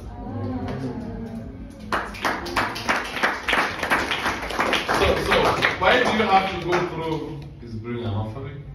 Oh, okay, there's no offering. It's a joke. I was joking. Praise the Lord. Okay. Praise the Lord. Amen. Carol, you're so happy. Praise the Lord. God is like this prophetic. Kama unajua. So praise the Lord. There must be engagement soon. Amen. How many has it? Very soon there will be engagement Sunday. Hallelujah. And we will say this is not an act. Amen. So the Bible says he took them through the wilderness. So it's good you go through the quoting right class, go the right process. Hallelujah. To humble each other through it so that you can reign now in marriage. But the only way you can reign in marriage if the foundation is worked on properly before the marriage. But if you don't work on it, you're not going to reign. So now that we're in marriage, me and my wife, there's some issues we only hear them when we're counseling people. They're like, oh, there is that. We don't know. Because when the foundation is right, there's some threats that will never come to your door. Yeah. There's a way you can build a house and there is no threat that can come to you. That even wakora wakikuja wako like, wajipange, unarudi kulala. Because you're like, it is unpenetrable. And that's the way I want you to build your marriage. And that's what the Bible says. Amen? That he took them through the 40 years to humble them and to prove and to know. Come on now. What was in your heart? Whether thou would keep his commandment, whether you can be able to stick to his covenant. He wanted to test what was in their heart. And later God gave a report. He said, these men have hearts of stone and they have rebellious necks. They said they are stiff-necked. So it was like, I cannot move them to my purpose. There's even a point he got, he said, they're going to live to die. Because at this point they're useless. And it was a fight between him and Moses because God was saying, I'm going to annihilate all of them. And from you, I get a generation that can obey me. Because they have frustrated me. Not because of gold. Gold I gave them. Not because of property. I gave them land. But the problem now is their heart. Their core. And the question today is, what is it in your core? Praise the Lord. Come on now. So the Bible says, Jeremiah 29:11 says, it starts by God saying, I know the plans I have for you. I know the plans I have. Now, it is like this gentleman, after he has proposed and she has said yes. Can you say yes? That's just what it matters. You should have asked him questions that anyway, it's a joke. Praise the Lord. After this gentleman proposes and she says yes, say yes and dance, yes, she says yes. Then Moya comes, praise the Lord. Then he's giving flowers, there's something else now. Praise the Lord. Are we together? Are we together? Yes. But brothers, it's good to check with your wife. Or your wife to be. Yes, so that you don't do those things. Some of them, like Carol, that would piss her off. And she's like, I don't want that foolishness. You know what I'm saying? There's some people who don't thrive in attention. And there's some people who thrive in it. They actually live for it. So if you are proposed, she has said yes, and you're now preparing, you begin to prepare. Yeah, you understand? Begin to prepare. You're going on a fast date.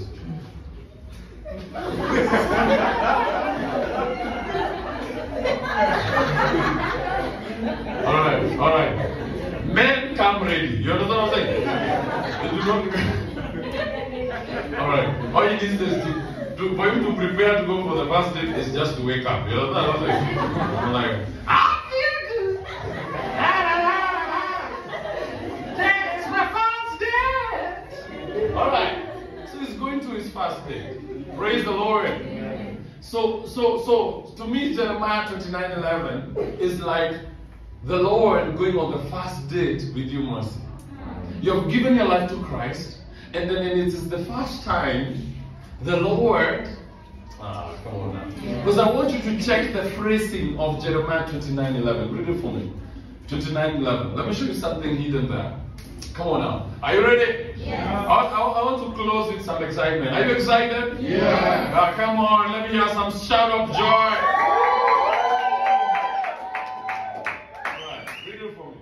For I know the thoughts that I think towards you, says the Lord. Thoughts of peace and not of evil. Yes. Give you a future and hope. He's talking to you, but he's addressing himself. For I know. Come on now. Yeah. So it is the Lord now coming to the first date after the proposal. You have received Jesus and he's there saying, I know the plans that I have for you. Amen. So he's on the way there, just like for him he's going on a date, go there and start coming slowly. The Lord is coming to get the first date with you, and he knows the plans. You understand what I'm saying? Yeah. And that's why the gentleman, especially if you're raised by me, praise the Lord, you cannot just go there looking like wearing a balloon. You understand? You have to wear a nice jacket, you have to work on your hair. Don't look like a surprise. You understand? So when you get that, you have a plan. You must have a plan. You don't go for that first date and you're asking Susie, why would you like to eat? You understand? And Susie is like, where would you like to eat? You understand? You don't ask, especially it's hard times, Shadi. Don't ask that question. What if she says, I want to do Crown Plaza? You understand what I'm saying? Now between you and poverty, you understand? Sandwich between poverty and billions is only 600.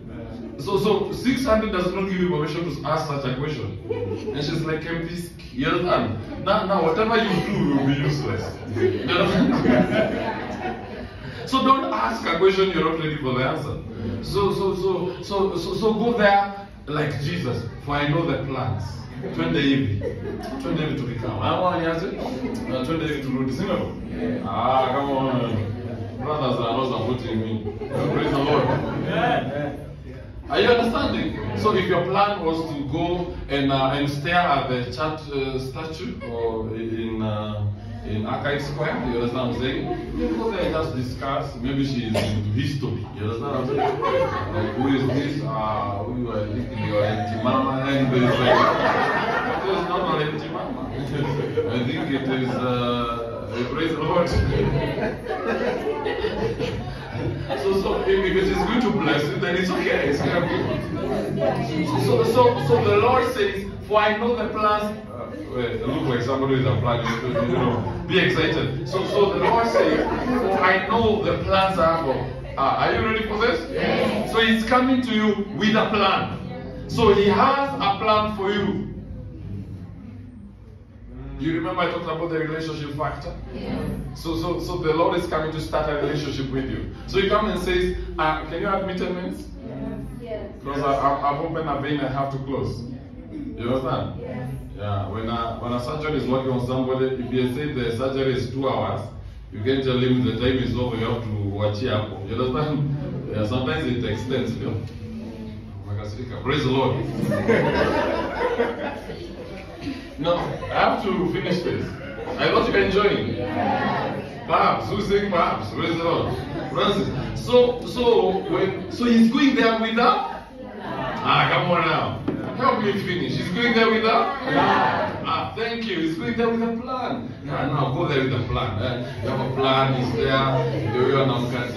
know she goes there going like, I wish they picked me. I'm such an actor. All right. You sit down. Come here. Yes. Be careful what you bishop. Come here. Yes. Keep there. Put up another sash. Amen. So you can act. So he's coming there and he has a plan. You can discuss. Yes, act now.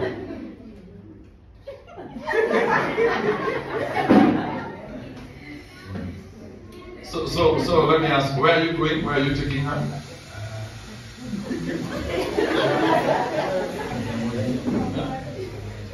Oh, Pizza Mojo. Fancy. Very fancy. Praise the Lord.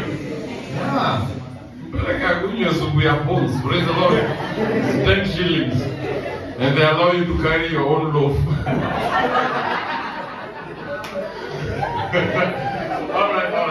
Okay. I didn't do that.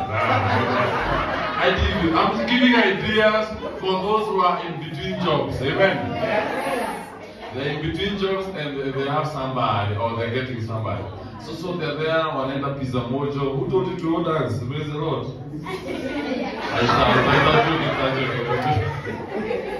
Yeah. All right. Praise the Lord. Yes, I've never seen Francis that unhappy. So unhappy. It's like, I can act also. All right. So he has a plan. He's taking her to Pisamojo. So he knows the plans. This is the Lord taking him aside. He says, I know the plan I have for you. I know that plan. You don't know the plan I have for you. I'll have to meet you and I'll tell you the plan. Well, come on now. Yeah. As I explain this, I'm going to hit 4 quick points. Rules of knowing God. Point number 1, you have to be available. The rule number 1, rules of knowing God. You have to be available. Praise the Lord. Amen. Praise the living God. Amen. Praise the living God. Amen. Can you say you have to be available? Tell your neighbor you have to be available. All right. You have to be available. Come on. Let me tell you, it doesn't matter. Amen. It doesn't matter how much good news you have. I could be calling you for an opportunity of a lifetime. I could be calling you. Praise the Lord. Amen. We will notify you when the mobile subscriber is back. But if you're not a voice message, then please do so after the tone. The joke here is that you guys are listening as if you've never heard that voice. Press any key to stop the recording. You understand? They're saying mteja unayetafuta hapatikani kwa sasa.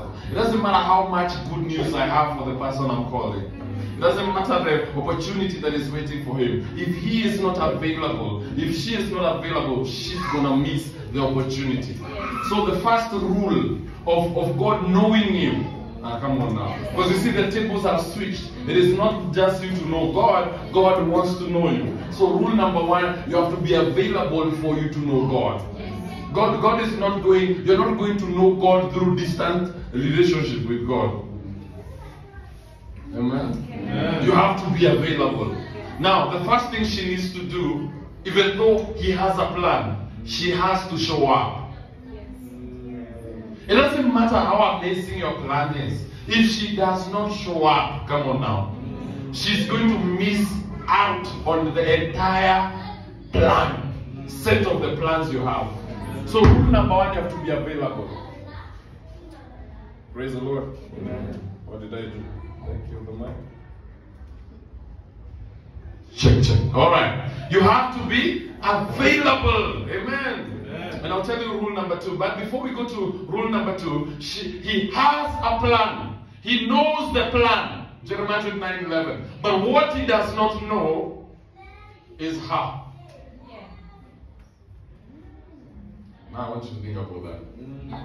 So the reason he's going on a date with her, the reason she wants to spend some time with her, the reason he has put cologne on him, because as God is saying, he who dwells in the presence of the Most High, come on now, shall abide. Hallelujah.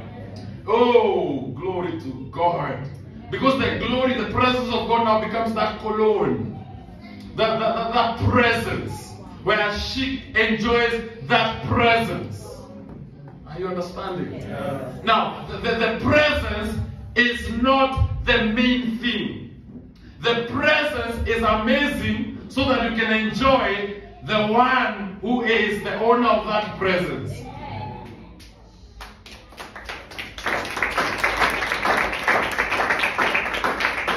So God attracts you with his presence. Because there's a river that makes glad the city. So his presence is heaven to you. Come on now. Amen. Why? So that you can be able to spend time with. Now the next thing, the reason you're going on a date is because you're going there because you want to know her. That's why you don't go on a date and both of you are quiet. You're looking at each other like mannequins. You understand what I'm saying? No, you're there communicating.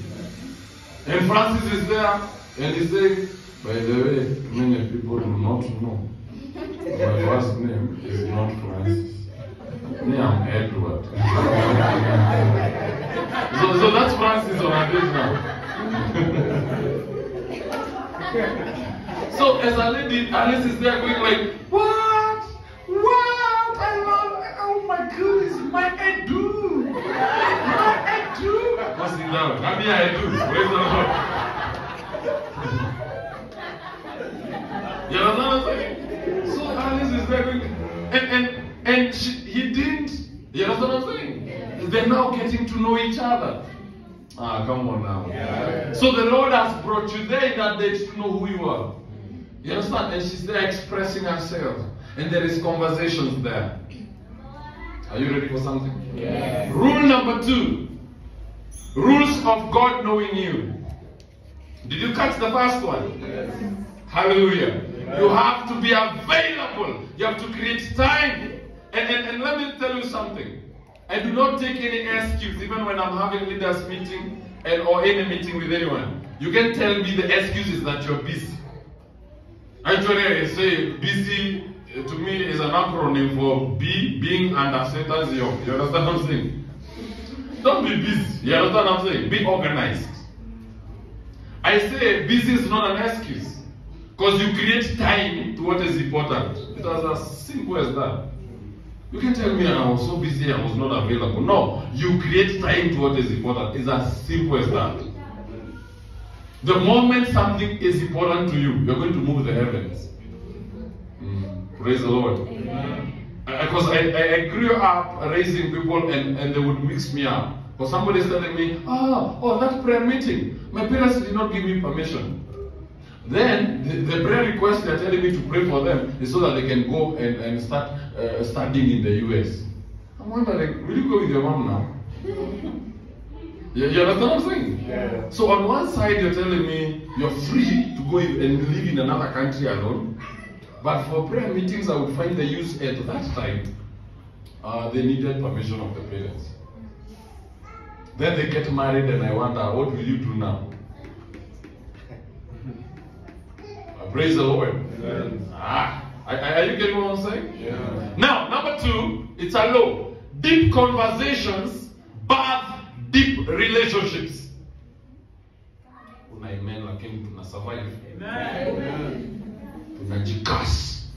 Just give me 3 minutes, I'm going to run through this, okay? Deep fellowships birth deep bond.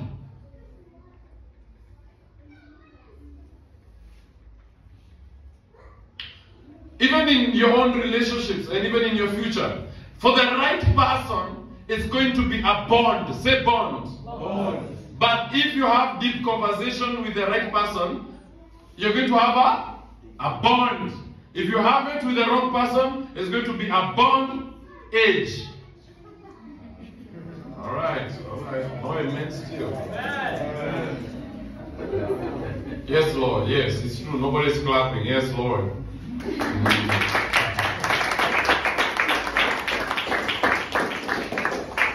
So for you, the Lord here wants to have a conversation with you. And for that relationship to go deep, the Bible says in the book of Psalms that deep calls to deep. Come on now. Amen. So you must have deep conversations. Praise the Lord. Amen. Hallelujah. Amen. You must be able to have deep conversations. So the more deep the conversations are, the deeper the relationships will be. Amen.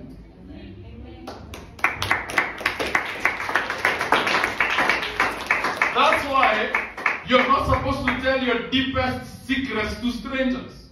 You can't meet somebody in a matatu and all of a sudden they know half of your life. Amen. That's risky. Come on now. You have to reveal. In your relationship with God, some of these rules are very important. You must, some of you, the question is, are you prayerful? Do you have a prayer life? Are you understanding? Yes. Now, is your prayer life, is the Lord a P.O. box? You know, some people, the Lord is a P.O. box, but you just go to sign in, prayer request. Lord, I want, I need. Remember. Oh, weekend, I still, blah, blah, blah. It's like a spell. A bit of enchantment.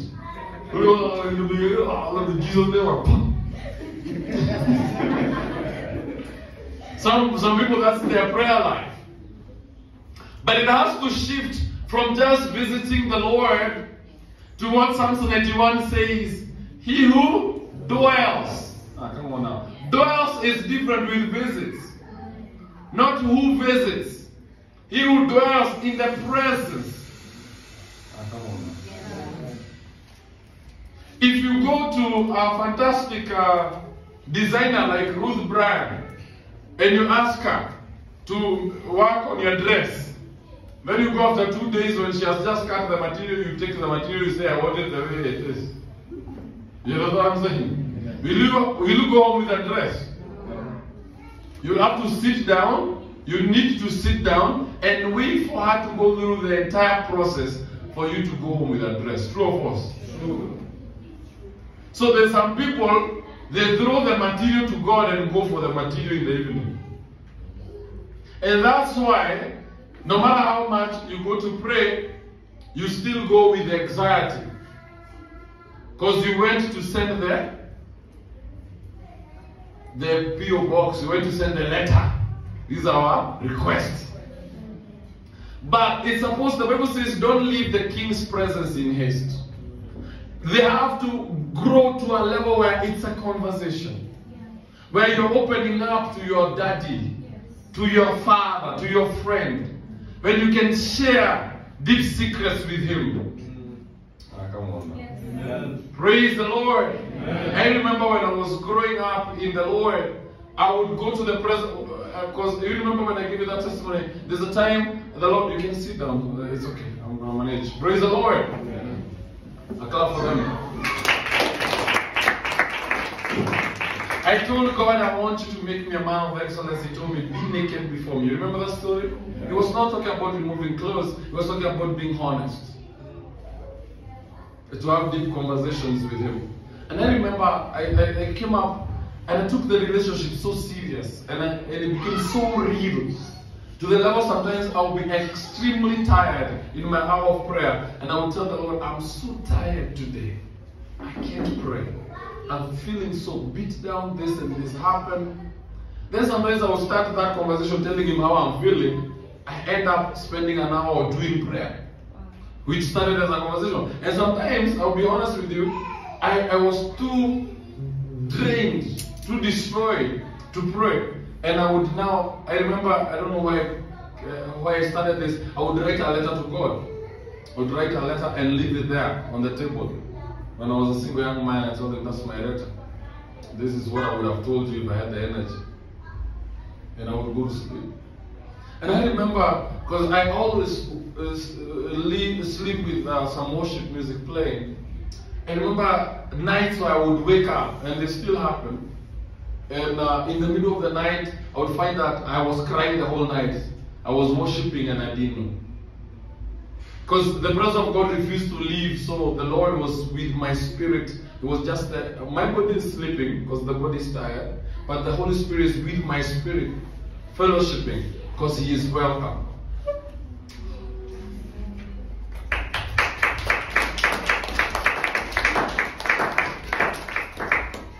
Praise the Lord. Amen. Are you understanding? Yes. Are you understanding? Yes. I want to say something else beautiful. So this deep conversation will birth deep relationship. The people the reason, especially ladies, you get heartbroken by your best friends is because it's not because of anything. It's simply because they know your darkest secrets. Yes. It's as simple as that. So you're like, how dare you leave me when you have all that investment? You can just walk away. It is like the CIA, where James Bond removes the gun, MI6. And it's like, what are you going to do now that you have this very top secret information? When you stare at what he has said, then you're staring at the gun. So in that movie set, they are telling you, you may either join us or die. Because you can't live with this level of secrets. Are you getting the joke? Yes. Or are you watching the movie? Some of you are like, then what happened? Praise the Lord. We are not here for a movie now. Praise the Lord. Are you being blessed? Or is it perhaps?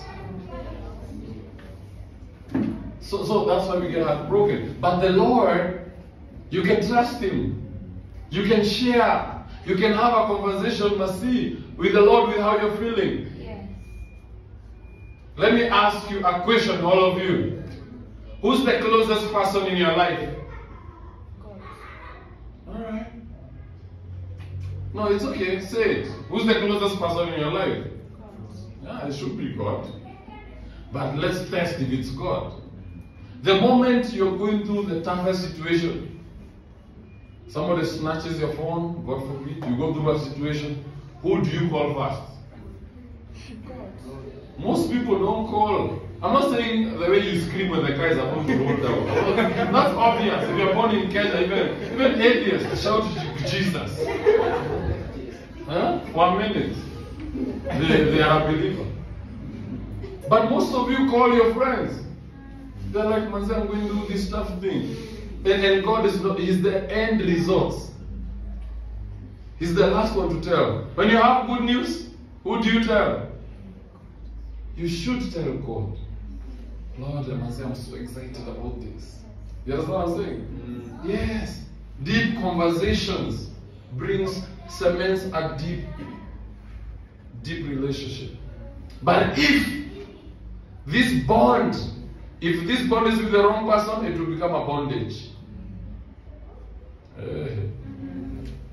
The last one, or you have a space for two? Yes. If you're full, by design you're full, I can leave it there. You have space? Yes. You are honest with whom you trust, amen? And I want to tell you, you're honest with whom you trust. Because there cannot be a relationship without honesty.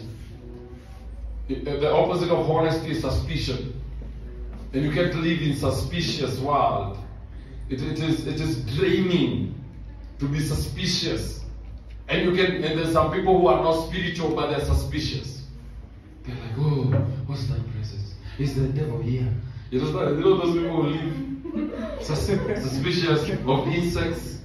And I know there's a level in witchcraft and sorcery where, insects and all that, I don't want to talk about it right now. Yes, that can be used for criminal, demonic activities. Are you understanding? Yeah. But there's some people who live in a suspicious world.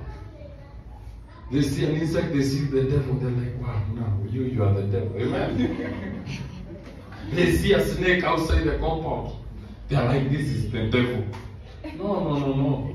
Snakes are good creatures. Snakes are not of the devil. Some of you are looking at me like, are the scales of your religious eyes falling? Did you know, without snakes, the world would plunge into one of the biggest plagues you've ever seen? The plague of, I don't know if it's 1902 or something, was caused by rats. And the number one enemy, eater of rats in the cycle of life, is snakes. So God, in His wisdom in creation, to balance the earth, He gave us snakes. And let me tell you, these rats you find outside, if there was no snakes to manage them, you have no idea. There's no animal in this planet that multiplies like rats. They actually say 2 rats can multiply in about a year to become over 1,000 rats. Yes. That's why people back in the day used to insult people. They would say, you're getting children, right? Yeah, and our shield was one for shield. Praise the Lord. You understand what I'm saying? Because back in the day, people get 20 children. So snakes, they are the most used by people in the dark side, witchcraft and all that. But it does not mean that you cannot again be suspicious of every snake.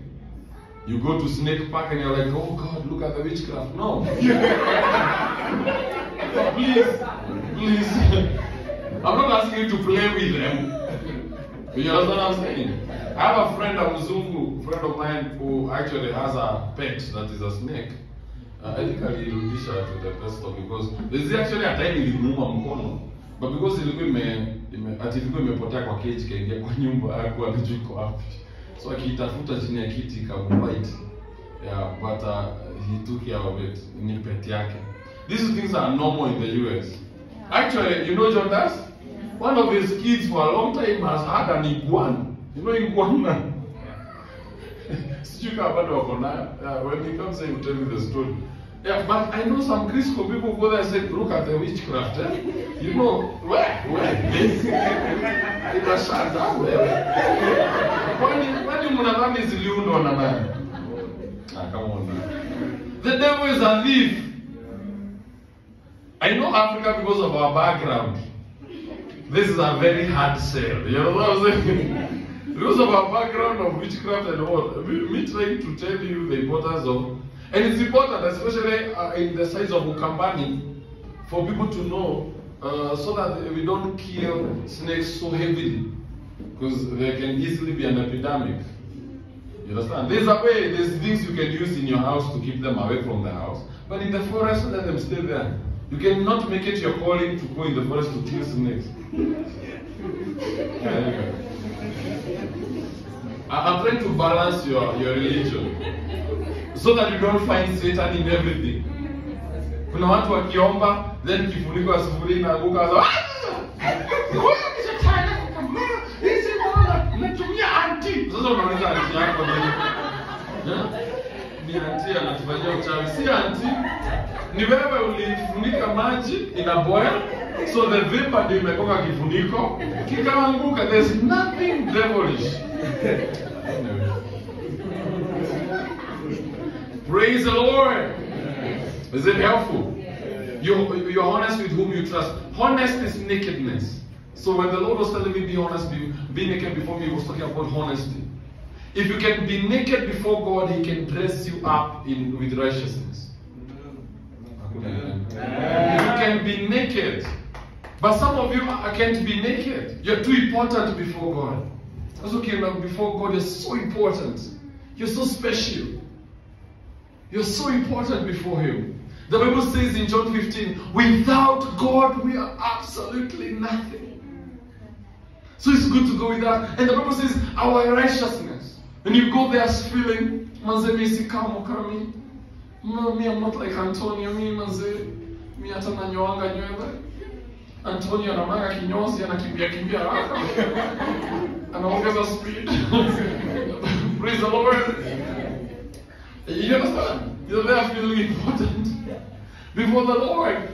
Okay, it may not be that comical, but you get what I'm saying? Yeah. You're there feeling, manze, there's some people, Lord. Even the people you start praying for in your prayer time, they're actually to make you feel nice. Praise the Lord. I'm praying for Jesse to become a little bit humble, Lord. Why are you saying that? Because you feel you're more about that. Alright, praise the Lord. So you need to be honest. Go before God. You understand, Joram?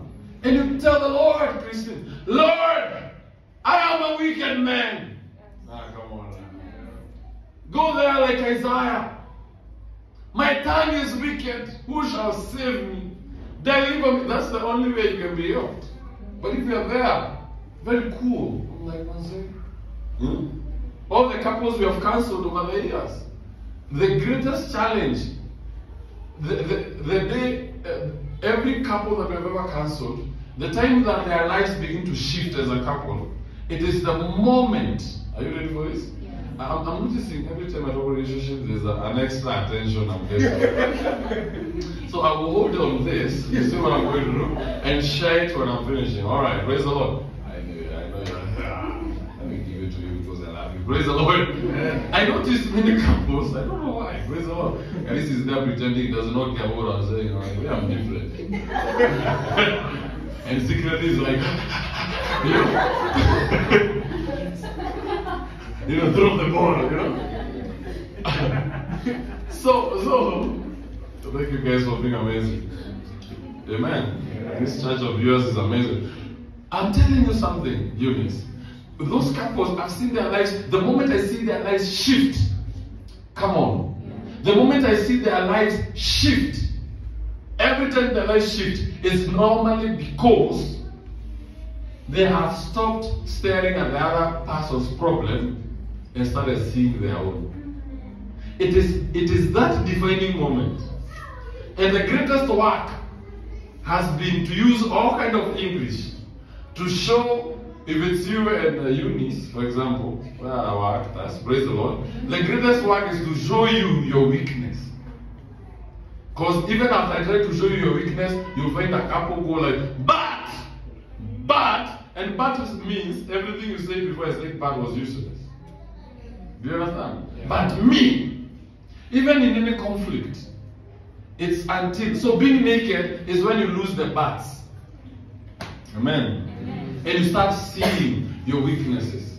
You're like, God, I'm the one in need of a breakthrough. There's a pastor says something like that. Now, let me give you one more. You determine God's level of involvement. You will like this. Yeah, amen. Amen. You are the one, and this is not just God, even in people. You are the one with the authority to determine the level of anyone's involvement. In all the people we mentor, there's some people who are very submissive who will come and say, Dad, I've been asked to do ABCD, can I do it? There's some people who will come. I want you to notice these three sets. Praise the Lord. Amen. Hallelujah. Amen. There's some people who come and say, I've been asked to go and play the instruments in the wedding, for example, if it's not already from one church. Can I go? That's a set number one. Say set number one. Okay. Set number two, there will be people who come and say, I am going to play the instruments at the wedding. Now, then they have no question. That's set number two. Then they are informing you. They are not asking. They are telling you what they are doing. And that's okay. Because there's freedom of speech and entitlement to whatever anyone wants to do. And it's the third set. Hallelujah. Say amen. Amen. Where I have not seen them for a while. Then I find them playing the instruments at a wedding. And I'm like, hey dude, I know you. Hey dad. I'm like, hey me. Yeah. You know what I'm saying? Praise the Lord. Those are three different sets, three different people, and all of them will claim, I'm the dad. Come on. Yeah. All right. Praise the Lord. Even in God, there is those three sets of people. But what I'm telling you is that in the law of relationship, one of the principles is you determine people's involvement in your life. It is not me to determine these three people who have asked me and who have not asked me. It is them to determine how I'll be involved in their lives. Come on now. Just like I have no problem whether I find you there playing the instruments, whether you had asked, whether you had not asked, whether you had just informed. It was these different levels of, I feel like I'm in an office. Praise the Lord. That's the receptionist. Amen. Yes. I miss the office tea. Amen. I'm closing. Amen. Speak a new phone. Amen. All right. Amen. Praise the Lord. She's like, what's important is the M-Pesa. The M-Pesa balance. It's cool. Praise the Lord. So these three sets of people who are submitted differently. So your submission is determined by you, even to God. You could be going to God to inform him. God, by the way, I'm marrying Joram. Amen. That day she go. It's like, when I say Joram, I love his shit. Praise the Lord. She go here like, Lord, I'm getting married to him. Come to the wedding if you like. You understand what I'm saying? Or you could be another Shiko says, Lord, can I get married to John? What do you think? You understand what I'm saying? Oh, and there's the other one who the Lord goes like, wow. It's a wedding. Who is this? This Joram Lord. You know what I'm saying? Kule springs. You know what I'm saying? Praise the Lord. Anikatia. Na mimi nikachukua kile alikata. You know what I'm saying? Akafungua box nikaingia. Amekuja hapa kuifunika. You know what I'm saying? So let me say this. Can I say this? You are going to determine the level of God's involvement in your life.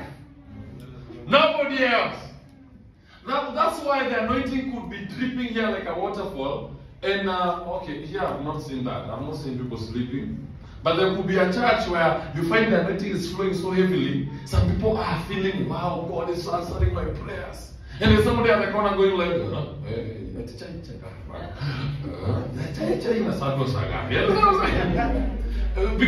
because you determine the level of God's involvement in your life. And don't be embarrassed if you involve God in full throttle and your friends don't. Being church people and people going to church does not mean God is involved 100%.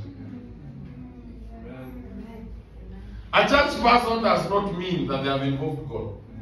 No. Praise the Lord. Can I tell you the beauty of God being involved? I should show you this one. Can I show you a nice one? Yes. I have to close with a nice one. Today's message was heavy. I have to close with a nice one. Alright. Let's go to the book of John 2:1 verse 12. Do you remember there's a time Jesus was invited in a wedding? And the Bible talks about on the third day. Before you even contemplate that, I want you to realize the wedding, come on now, the weddings of those days used to last even a week. It was not a one day. The wine ran out because they have been spoiling themselves for quite a while now. It had different versions. And I think it's in Mombasa, there's a particular tribe that do weddings like 2 days. During the day, at night there's a wedding, and the following day. There are three different themes of the wedding. And I'm telling you, it's a fiesta. So, Jesus is invited in the wedding. So he's there, hanging around. Then there's there's a problem. Was there a problem? Yes. The wine ran out. Yes.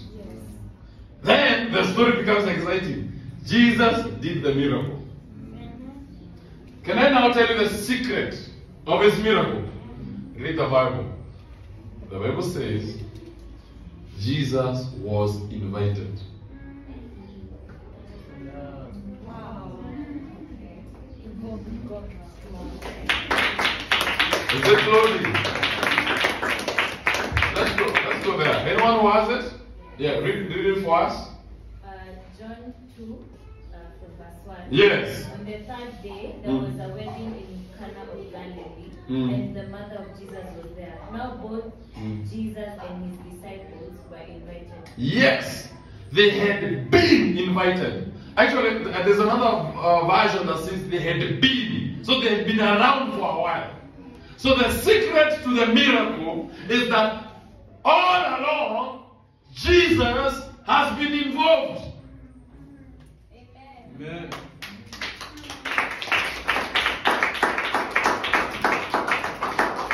Praise the Lord. Amen.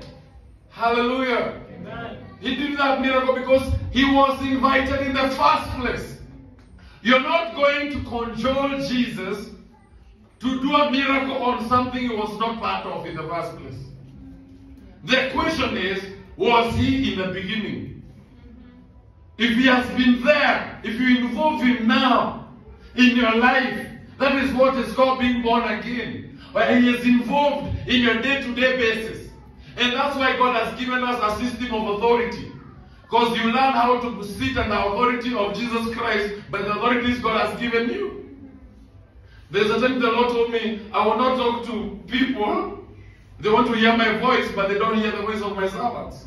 He's like, no, it starts with my servants. If you can't hear the voice of his servants, he has no business talking to you. That's what he told me sometime back. Come on now.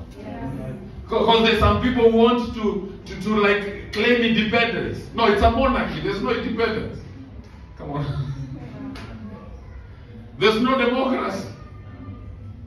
Come on now. God has put in a system.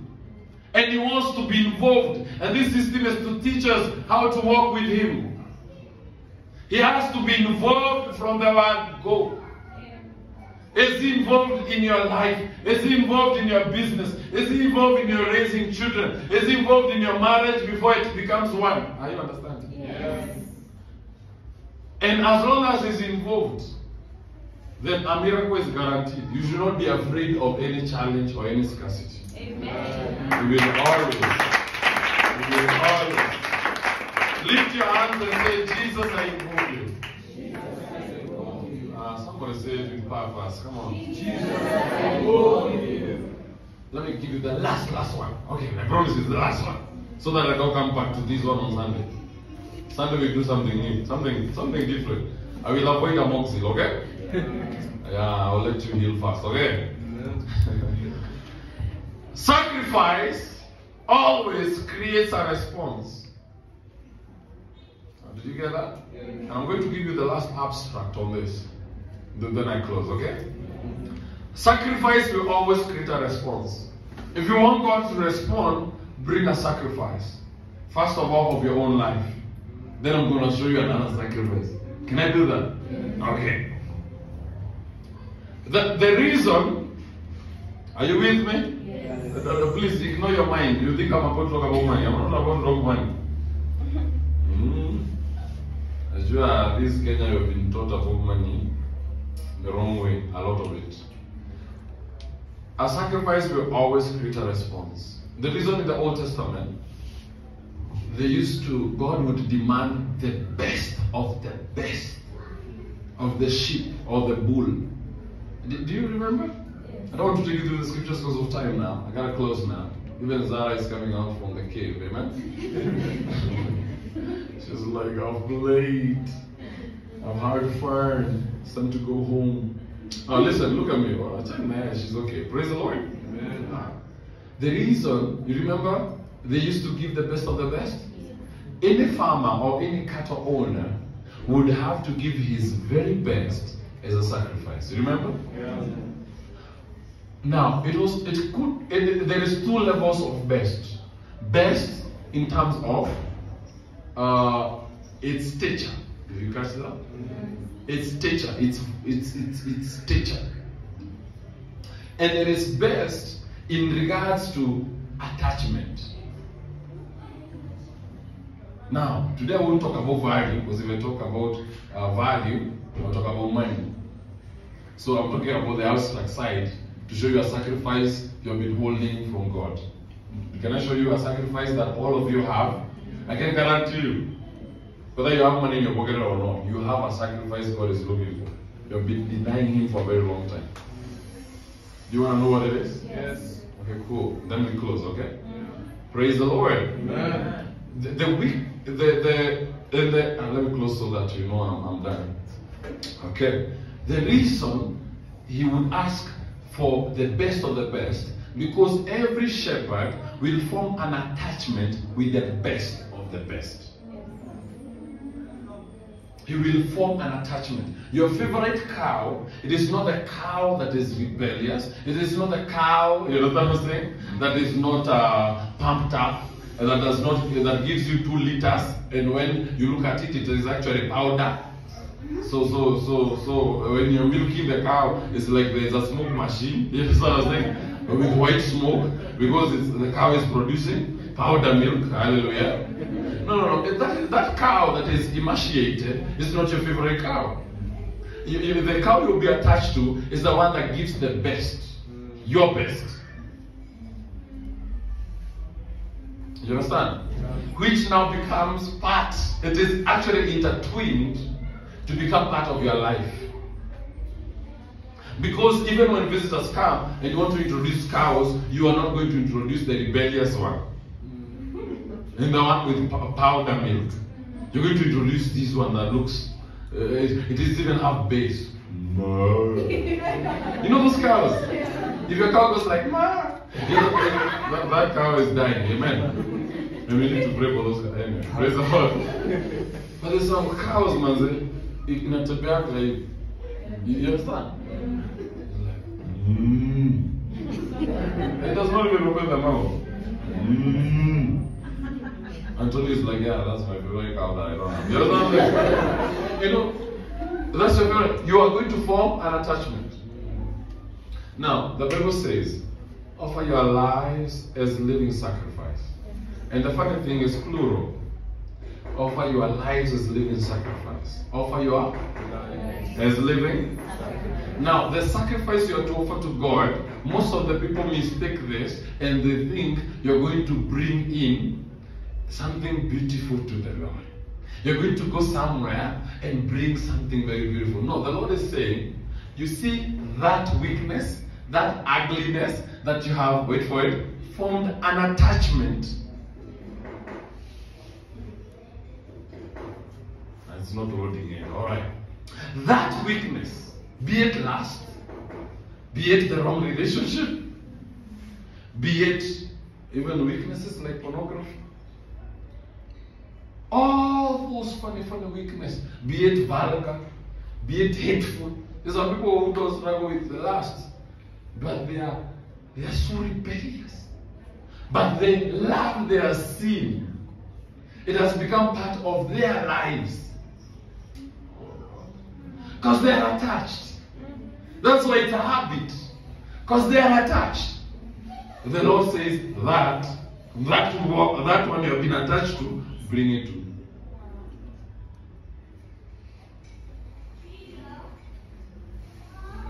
Are you getting what the Lord is saying? Yes.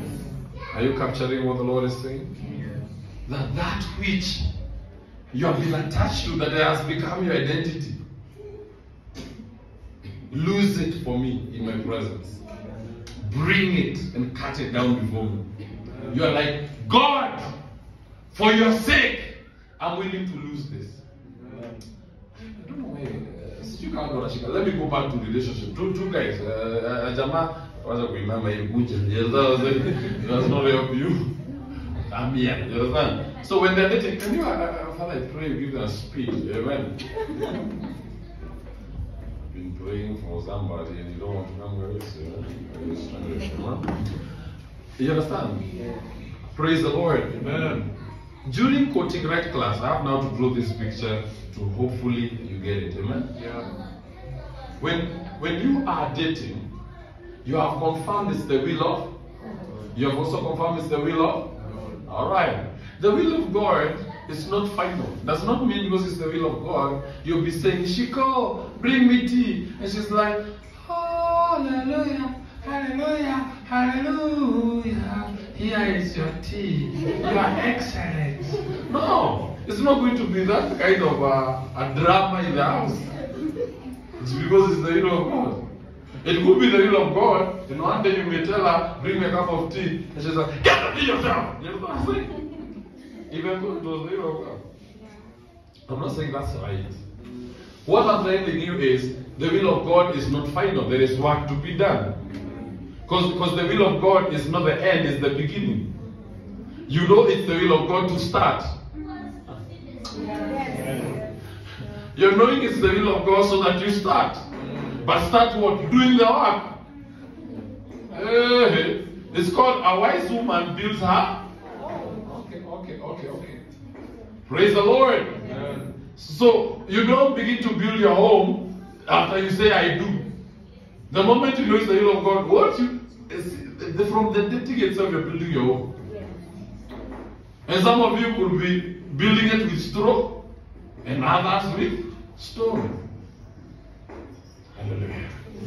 Are we together? Now, when you're dating, what's a good you look too serious. It's a fun example. Relax, breathe in, breathe out. Yes, there's no nightmares at night. Amen. Amen. Amen. Wamuke wana pili inakaa kahisi. Alright. That will be funny. And don't call me and ask, Dad, what does it mean? No, it means nothing. It's just a nightmare. Amen.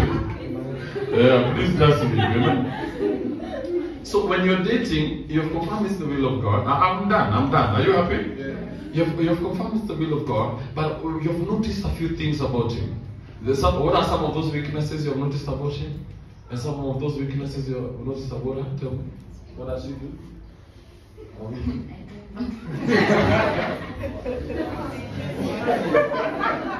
She's punishing me for falling. Alright.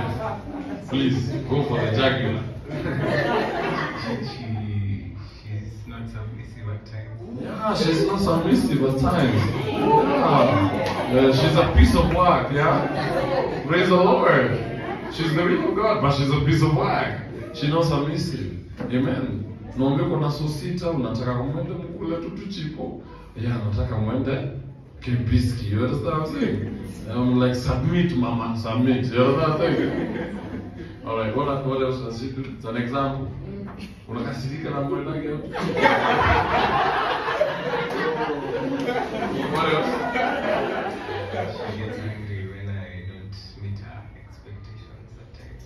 Wow. Why do you do that?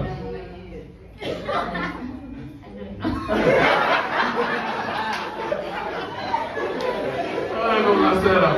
Alright, it's a joke. Oh, that is so funny. Amen. What is this?